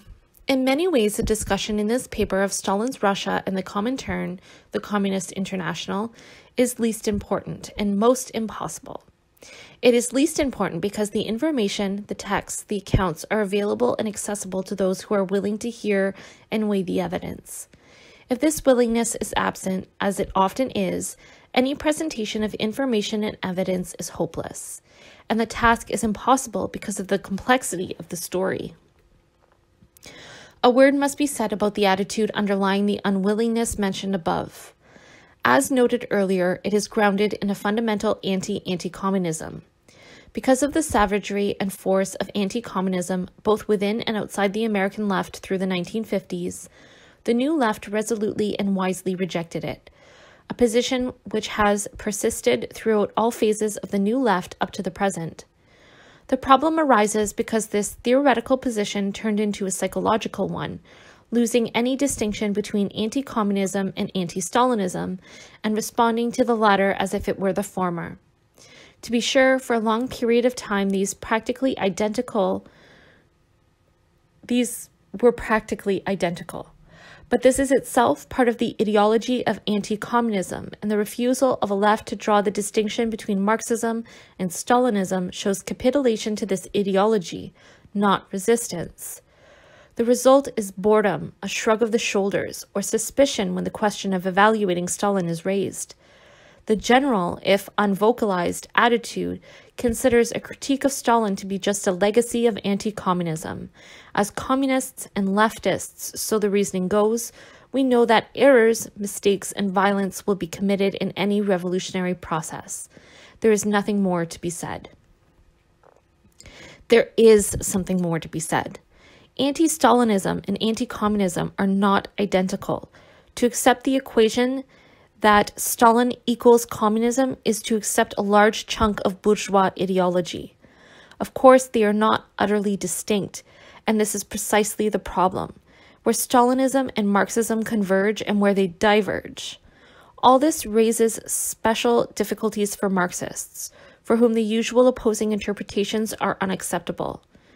One position saddles Stalin himself with responsibility for the ills of Stalinism, and considers all the violence and repression in the Soviet Union to be the product of Stalin's personality. This, in fact, was Khrushchev's tactic. Without doubt, it is superficial and simplistic. Any understanding of Stalinism must include social and economic forces, the economic backwardness of the Soviet Union, its encirclement by hostile capitalist countries, etc. The other position is just as unacceptable. This places Stalin within the framework of necessity, reasoning that because of the objective political and economic situation of the Soviet Union, there was no alternative to Stalin. Such logic is based on a mechanical and deterministic theory foreign to authentic Marxism. What happens has to happen. Many Marxists, however, adopt variants of this logic, which in fact are shared by many liberal interpretations of Stalin. In this connection, Medvedev comments, bourgeois historians typically see Stalin as the greatest leader of the world communist movement after Lenin. While acknowledging and to some degree condemning Stalin's crimes, the typical bourgeois historian tries to prove that socialism could not have been built in the USSR without such crimes. As Medvedev indicates, the belief that Stalin was a great leader who committed some mistakes is just another variant of fatalist Marxism. It absolves all mistakes in advance by chalking them up to the social costs of socialism. Genuine communists cannot pose the question in such a way, which were greater, Stalin's accomplishments or crimes? Such a formulation contains a hidden suggestion that great merits give someone the right to commit certain crimes. While the Soviet Union made progress in the years of Stalin's rule, it does not follow that Stalin was a staunch communist and a great Marxist-Leninist. Both these contrasting interpretations eliminate any notion of historic options and choices. One by saddling Stalin himself with responsibility for all the ailments of Stalinism, the other by rendering Stalinism an invariant reflex to the social and political situations. Another variant has been proposed more recently by leftists inspired by the Chinese defense of Stalin. This seeks to explain Russian revisionism since Khrushchev without indicting Stalin himself. Of course, this raises certain difficulties.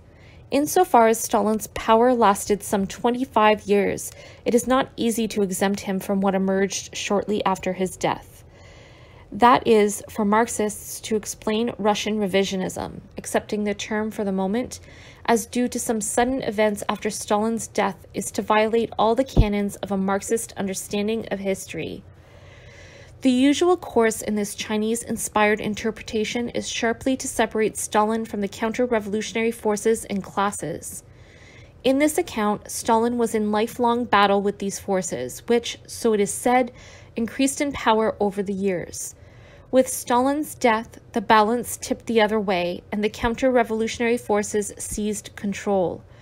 According to one version, Stalin's method of industrialization relied on a group of educated, privileged, petty bourgeois administrators, specialists, and technicians. This group became increasingly adept at entrenching itself in its privileged position and at increasingly dominating the educational system, and thereby instilling bourgeois and petty bourgeois ideology into even the children of the workers and peasants. These elements were able to insinuate their way into the Communist Party at all levels, and grew into the social base through which a new bourgeoisie was built up, which, soon after the death of Stalin, was able to take hold of the state and economy and direct them toward state capitalism. This is hocus pocus, at best a conspiracy theory, the notion of a small group of bourgeois who are able to sneak around, even working class, or even create a social base, spreading capitalism and infecting the working class. In fact, those theories that want to explain Russian revisionism, which emerged after Stalin by objective developments, and 2, deny that Stalin's actions over 25 years were fundamentally embedded in this revisionism, except for some mistakes, such theories are hopeless. The notion that revisionism popped up after Stalin's lifelong opposition is mythology, seeking to divide up history neatly between Stalin and revisionism, the good guys and the bad. Any authentic Marxist analysis must, on the contrary, confront the continuity between the Stalin and post-Stalin era and trace revisionism to the very system that Stalin did so much to create. The mistakes cannot be separated from the correct line. Here are 2 other versions that split Stalin off neatly and cleanly from revisionism. They need no comment.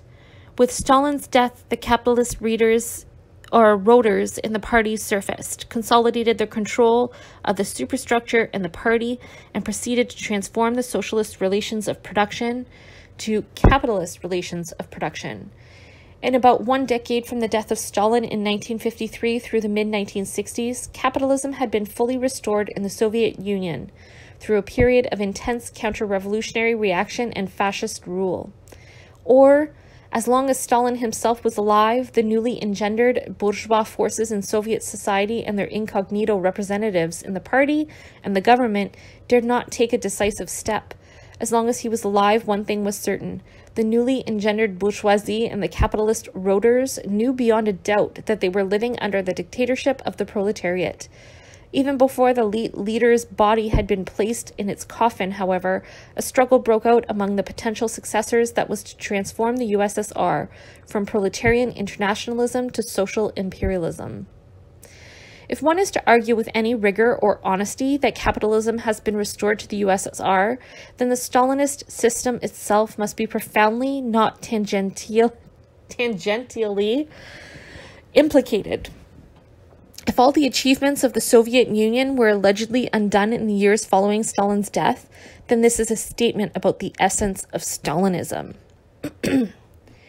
In these pages, Stalin and Stalinism can provisionally serve as shorthand for a structure, be it bureaucratic, social, or economic.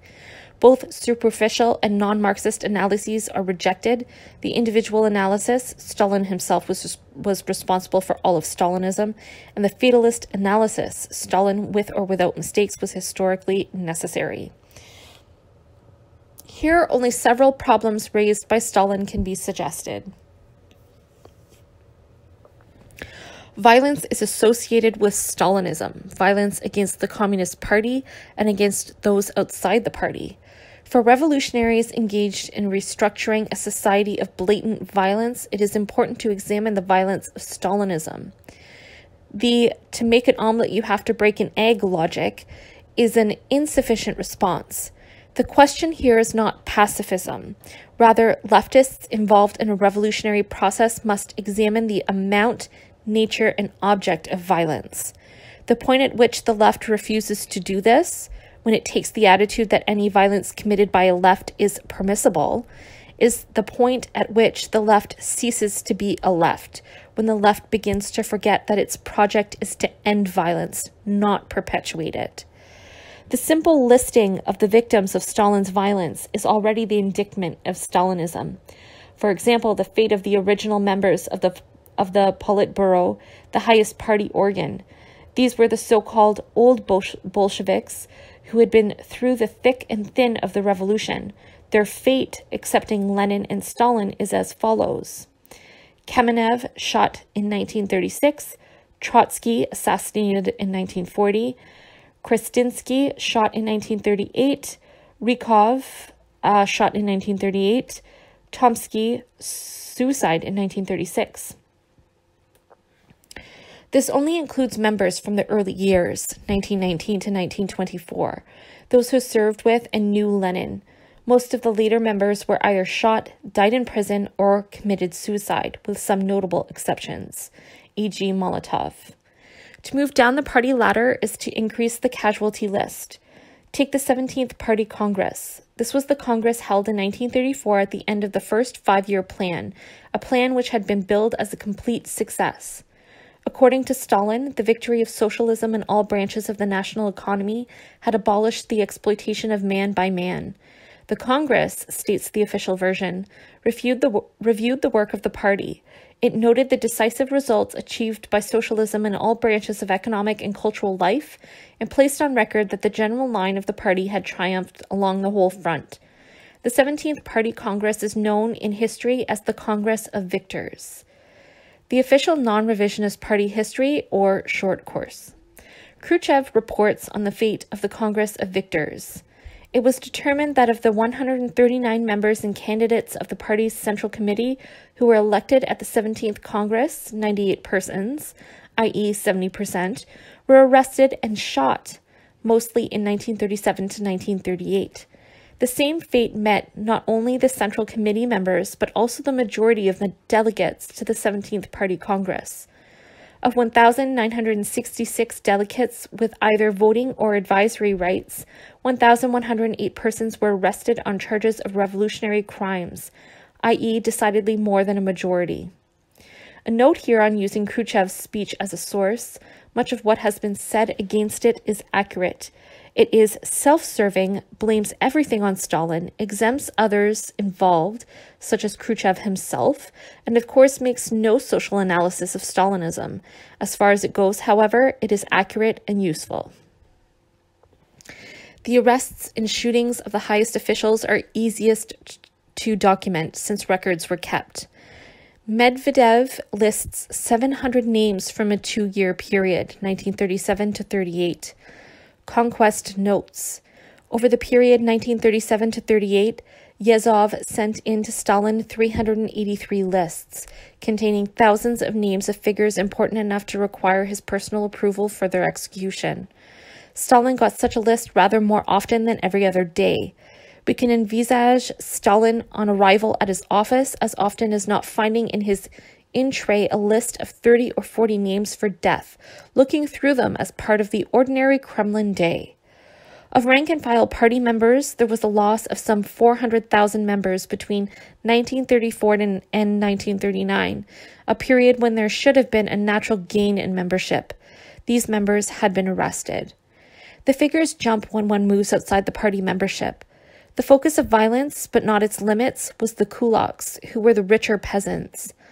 In 1930, Stalin commenced a crash industrialization and collectivization program, entailing the elimination of private farming and its conversion to collectives. As the official short course recounts, the Bolshevik Party was able in 1930 to proceed from the policy of restricting the kulaks to a new policy, the policy of eliminating them as a class. This is to be understood literally. Here was one of the most violent social collisions in recent history, involving some 10 million peasants. The peasants resisted tooth and nail their violent collectivization. 1/3 to 1/2, 5 million, were deported to labor camps, many dying en route, others during incarceration. This is the process that the short course candidly calls the revolution from above on the initiative of the state. Dekulakization, writes M. Lewin, was not a mass movement initiated by the peasant population. The masses were never consulted at any stage of the operation, either when the decision was taken, when the policy was elaborated, or when the time came to put it into effect. Total figures of those arrested, deported, shot, sentenced to labor camps, etc. are benumbing. They include party members accused of being counter-revolutionaries, Trotskyists, Gestapo agents, Menshevik wreckers, as well as non-party members, kulaks, and so on. Estimates run something like 1 million party members arrested, 1 million executions, total labor camp populations 8 million with a 10% death rate each year. In 1936 to 39, on the most cautious estimates, 4 to 5 million people were subjected to repression for political reasons. At least 400,000 to 500,000 of them, above all the high officials, were summarily shot. The rest were given long terms of confinement. In 1937 to 38, there were days when up to 1,000 people were shot in Moscow alone. These were not streams. These were rivers of blood, the blood of honest Soviet people. Of course, there are reasons and justifications offered for this violence and repression. The justifications usually encompass two categories. Stalin and the Stalinist system managed to 1. Defend and preserve Russia from external enemies, notably capitalist and fascist countries, and 2. Industrialize. Following this reasoning, the violence was directed against two groups, those who were agents of foreign powers or enemies of the people, and those who were obstructing industrialization, such as the kulaks. Even to concede this argument and to grant the most generous quota of violence required by its premises does not come close to balancing the equation. The liquidation of the kulaks as a class was more the product of policy and decision than economic necessity.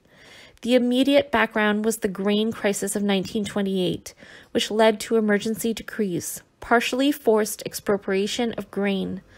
One cause of the grain crisis was the policy which Stalin himself and Bukharin had championed successfully against the left, essentially centered on Trotsky.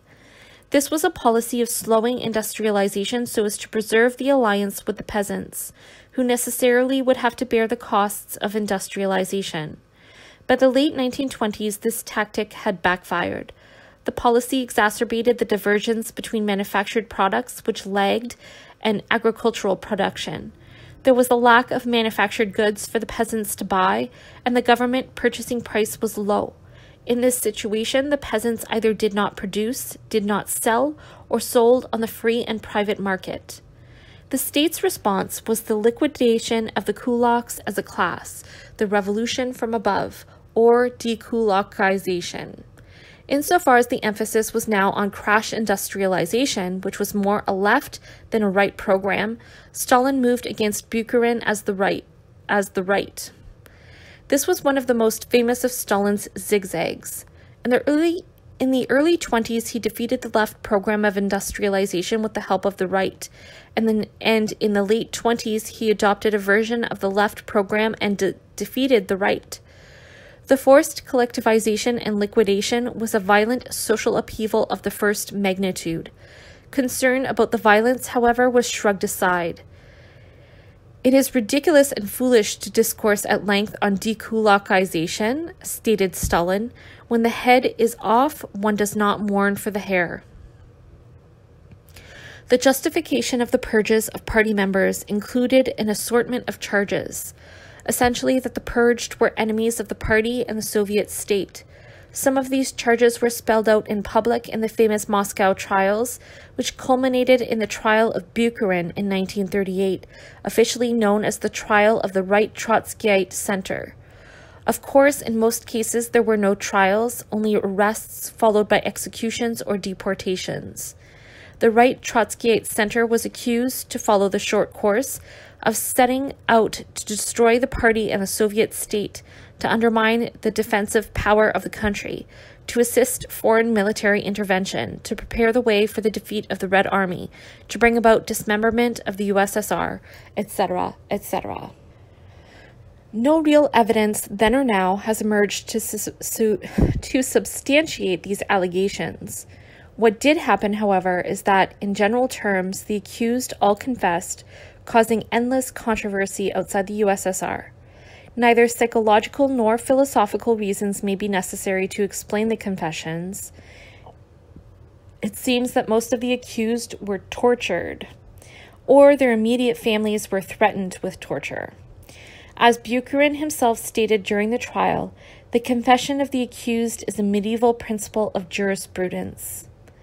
The very language of the official charges and the account in the short course provides small clues as to the violence and virulence of the Stalinist system and how far that system had departed from Marxism.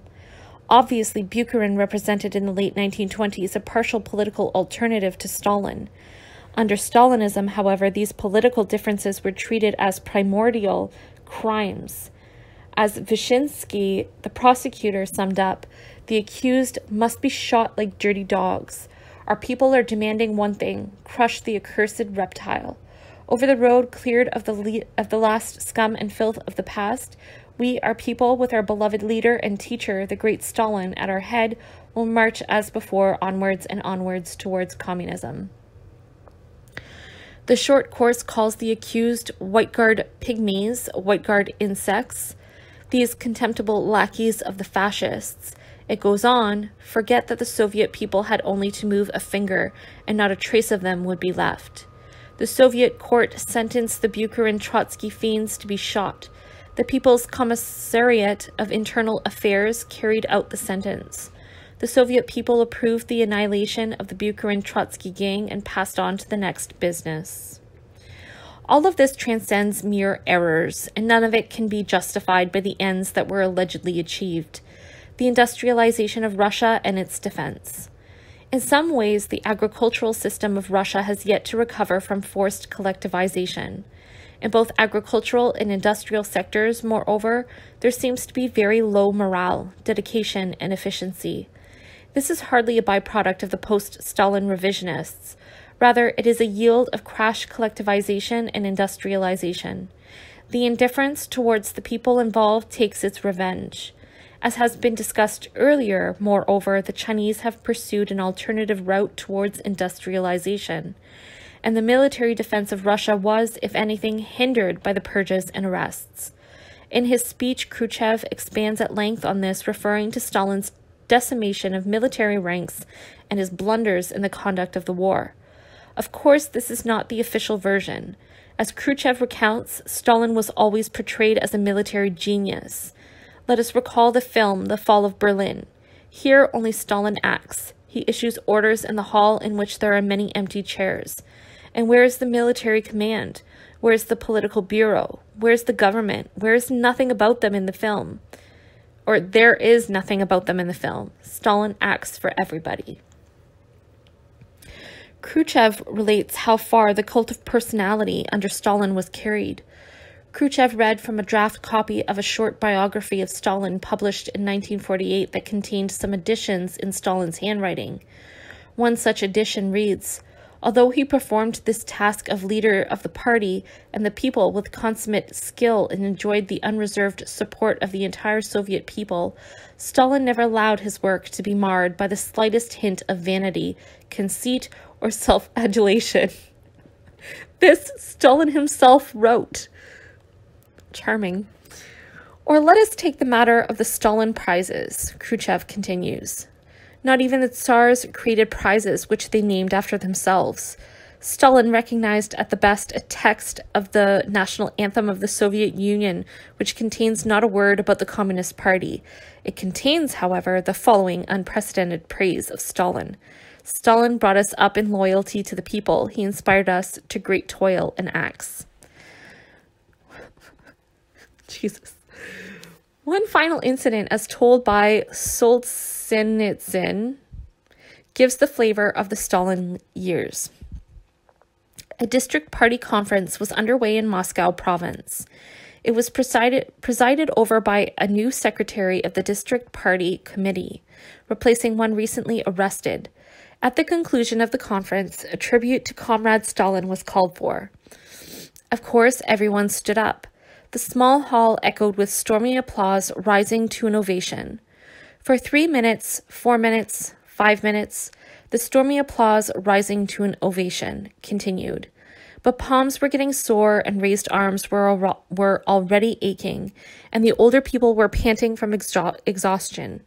It was becoming insufferably silly even to those who really adored Stalin. However, who would dare be the first to stop? The secretary of the district party committee could have done it, but he was a newcomer. He had taken the place of a man who'd been arrested. He was afraid. After all, NKVD men were standing in the hall applauding and watching to see who quit first. And in that obscure small hall unknown to the leader, the applause went on. 6, 7, 8 minutes. They were done for. Their goose was cooked. They couldn't stop now till they collapsed with heart attacks. At the rear of the hall, which was crowded, they could, of course, cheat a bit. But up there with the presidium, where everyone could see them, the director of the local paper factory assumed a businesslike expression and sat down in his seat. To a man, everyone else stopped dead and sat down.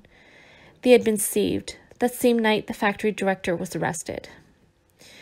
Outside the Soviet Union, the vehicle for Stalinism was the Comintern, or Third International, which directed and instructed communist parties till it was dissolved during World War II. Emphasized here is only one aspect of this history. Under Stalin, the Comintern became an instrument of Russian foreign policy. This was accentuated by the very process undergone by the Russian Communist Party. Purges, fear, arrests. The result was parties with no independent thinking, able only to adjust themselves to the latest Russian instructions. Needless to say, the requirements of Russian foreign policy and those of the national communist parties were not necessarily identical. The Bolshevization of the national communist parties, as it was termed, sought to turn them into defenders of the Soviet Union. The mark of the communist parties was then, and remained until extremely recently, their total and uncritical support of the Soviet Union. Stalin stated that the tasks of the foreign communist parties were to support the Soviet power and defeat the machinations of imperialism against the Soviet Union, remembering that the Soviet Union is the bulwark of the revolutionary movements of all countries, that the preservation and strengthening of the Soviet Union means the hastening of the victory of the working class over the world bourgeoisie. Stalin dissolved the Comintern in 1943 by fiat. The official resolution of its dissolution sought to summarize the achievements of the Comintern. Fernando Claudin, in a book that should be fundamental reading for today's left, The Communist Movement from Comintern to Common Form, exhaustively examines this resolution and the surrounding events. He notes that the Comintern could claim few victories, and the resolution ignores the innumerable defeats and failings. No mention is made of the fact that the great majority of the working class of the capitalist countries was still 25 years later, after the creation of Comintern, under the influence of reformism, and that in the principal fortress of capitalism, Europe and North America, the influence of Marxism upon the proletariat was practically nil. Nothing is said of the fact that, in most of the advanced capitalist countries, the communist parties were a political factor of little weight or none at all. That, where they had played a role of importance, they had suffered severe defeats, and that the strongest of them, the Model Party, German Communist Party, in the capitalist world, had proved incapable of effectively resisting fascism. The resolution also avoids dealing with a fundamental fact.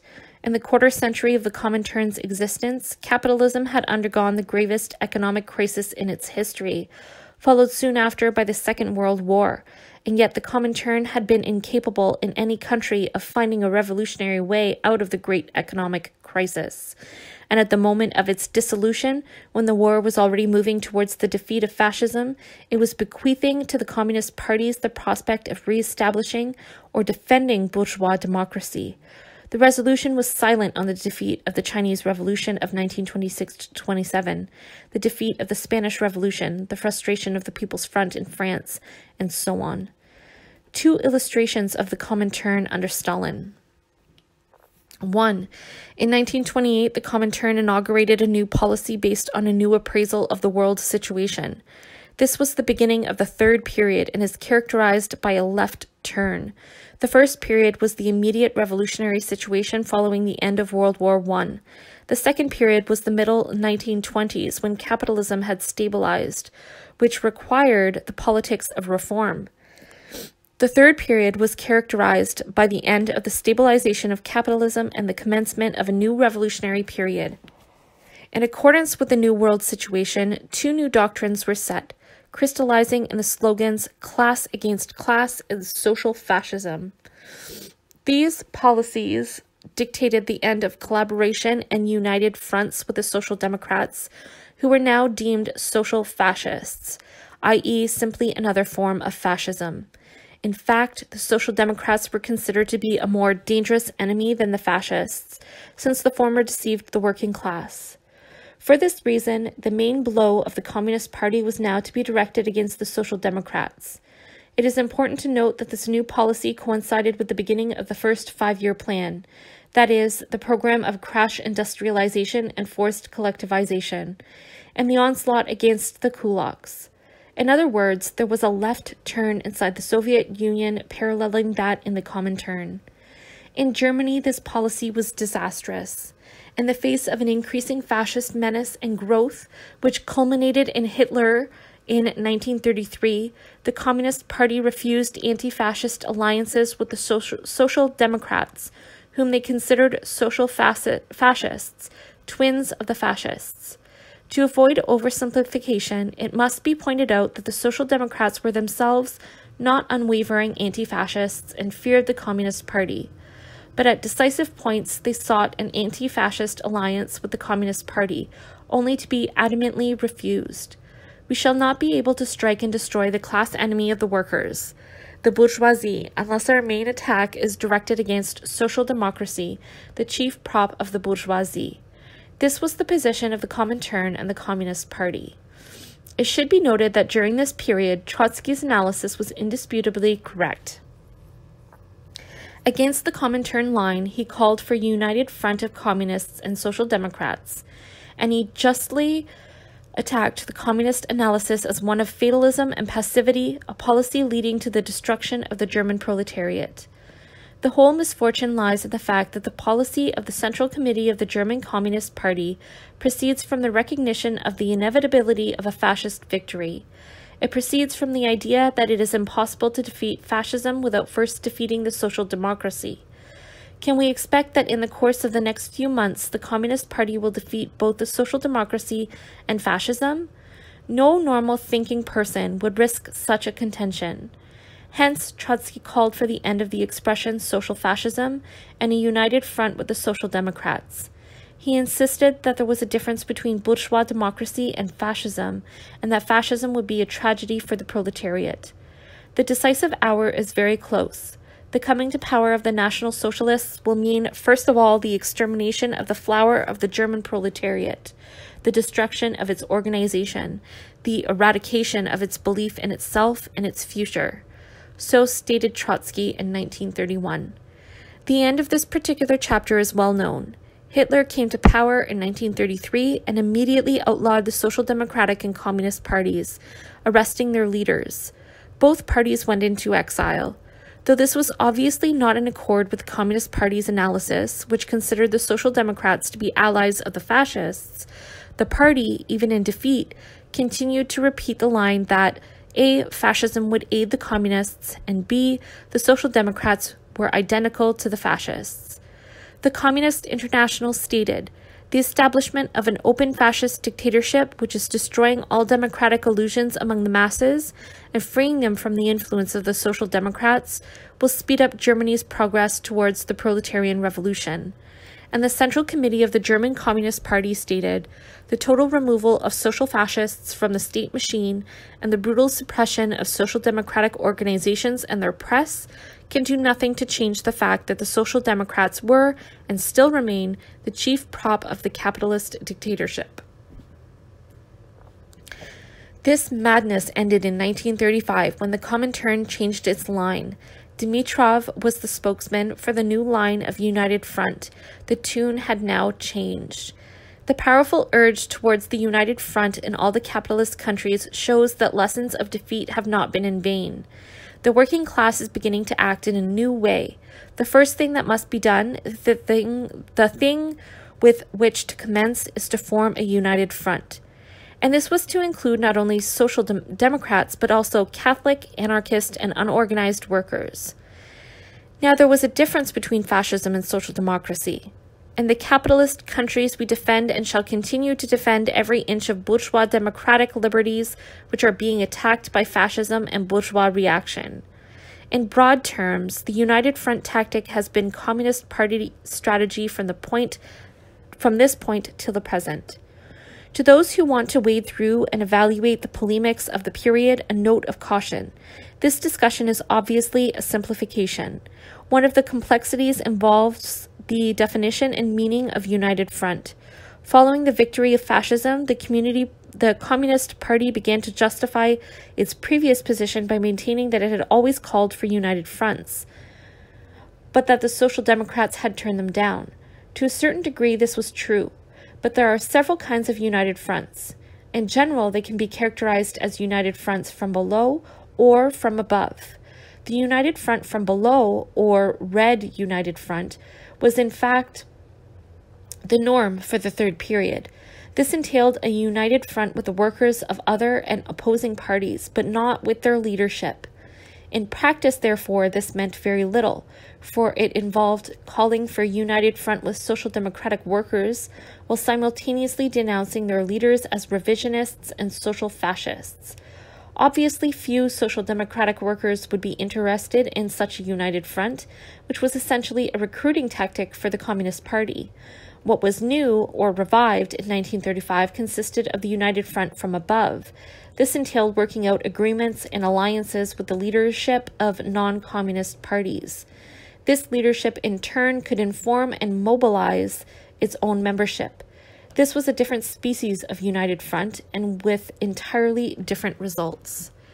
The class against class social fascism policy has been a disaster for the communist parties not only in Germany but elsewhere, such as in France. The new United Front policy, or Popular Front, on the other hand, issued in the period of the Communist Party's greatest success in Western Europe and North America. This was the period of broad-based anti-fascist organizations and activities. Moreover, it should be noted that the shift to anti-fascism coincided with a shift in Soviet foreign policy towards anti-fascism. As Hitler's stated goal was the destruction of communism, the Soviet Union got the message and began actively searching for alliances, most notably with France, where the United Front from above had been given the first go-ahead. The order of the day was the union of progressive people in the struggle against fascism, till 1939. 2. In 1939, Russia signed a non-aggression and friendship pact with Nazi Germany. There is no need to discuss the merits of that agreement. Cogent arguments have been made that it was necessary for Soviet defense. More important here is that it signaled a complete reversal of the Comintern position on fascism. Practically overnight, the slogans and tactics set in 1935 were scrapped. No longer were fascists the enemy. Now it was the imperialists. All communist parties were directed to cease anti-fascist propaganda and begin attacks on Anglo-French imperialism. Dimitrov again sent out the directives. One of the new statements read, "The reactionary imperialists of Britain and France are not now fighting as they maintain for democracy against fascism or for peace against aggression, but for imperialist aims. Nazi aggression has been checked and limited by the Soviet Union, and today the Nazi leader is suing for peace." Needless to say, this complete turnaround sent shockwaves through communist parties and their supporters. Those who had joined or looked to the Communist Party as the leader of anti-fascism found that yesterday's enemy was today's friend. Those who for years organized against the fascist menace discovered that the menace had evaporated. Not so much the Nazi-Soviet pact as the Comintern directives were the betrayal. The Comintern logic was ruthless. exiled German and Austrian communists now pretended that Nazism was no longer their opponent. When Hitler invaded and defeated France during the same period, the French Communist Party officially considered it a victory for the French working class. The realpolitik of Stalin and the Comintern then turned out to be Alice in Wonderland for the national communist parties. Witness the French Communist Party's statement about the Nazi victory. The working class of France and the world must see this event as a victory and understand it means one enemy less. The period following the Friendship Pact with Germany was a dark one for communists. Silent in the face of the Nazi onslaught into Denmark, Norway, Holland, Belgium, and France, they found their support dwindling. Claudin summarizes. Overnight, the communists found themselves isolated from the masses, deprived of any ally. In the countries of fascist dictatorship, the communists were the representatives of a party whose supreme head had made a pact with Hitler. In the countries threatened by Hitlerite aggression, the communists were the representatives of a party whose supreme head had made a pact with the national enemy. The most deadly aspect of the blow suffered by the Comintern was that it had given up the anti-fascist struggle at the very moment when this was becoming most necessary. The very moment when the Hitlerite legions were marching out to enslave Europe. Renouncing the anti-fascist platform in this situation meant not only throwing away the prestige and influence won since 1934, despite all the opportunist mistakes made, it meant committing suicide as a revolutionary force. One other incident from these years should be considered by those who celebrate Stalin. It requires no comment. Medvedev relates, after the Friendship Pact with Germany was signed in September 1939, a large group of German anti-fascists and Jews who had fled from the Gestapo to the USSR were handed over to Nazi Germany. In 1941, Germany attacked Russia. The Communist Party line changed in a flash. It was no longer an imperialist war, but again a war against fascism. The struggle for the defeat and destruction of the German fascist war machine is therefore the common cause of all peoples. For many communists, the invasion of Russia and the return to anti-fascism was experienced as a relief. Enough has been said here to suggest why the communist parties generally, not only in the Soviet Union, became paralyzed. The dramatic zigzags and lines, the shifting policy and reversals put a premium only on those adept at justifying anything. Communist Party leadership and loyal members became skilled at surviving and at little else. The only constant was the defense of Stalin and the Soviet Union. Independent people became demoralized by the fluctuating imperatives. Attack the social fascists, unite with the social democrats, cease attacks on the fascists, etc., etc. The attempt to build a revolutionary movement around the defense of the Soviet Union was and is impossible. Many instructions from the Comintern provided to be literally lethal for communists. This is not only hindsight. There were those then and there were who decreed the instructions from afar. The command to the Chinese Communist Party to form a united front with the Kuomintang, like the command to the German Communist Party to refuse one, ended in a bloodbath. Evidence suggests that Stalin was more interested in securing his internal position as well as the defense of Russia than in advancing the world revolution. The cost was high. Moreover, the dissolution of the Comintern in 1943, as well as the politics of the national communist parties at the end of World War II, were dictated by Stalin's foreign policy. The Comintern was dissolved not so to aid the international revolution, but to aid Stalin's dealings with Roosevelt and Churchill.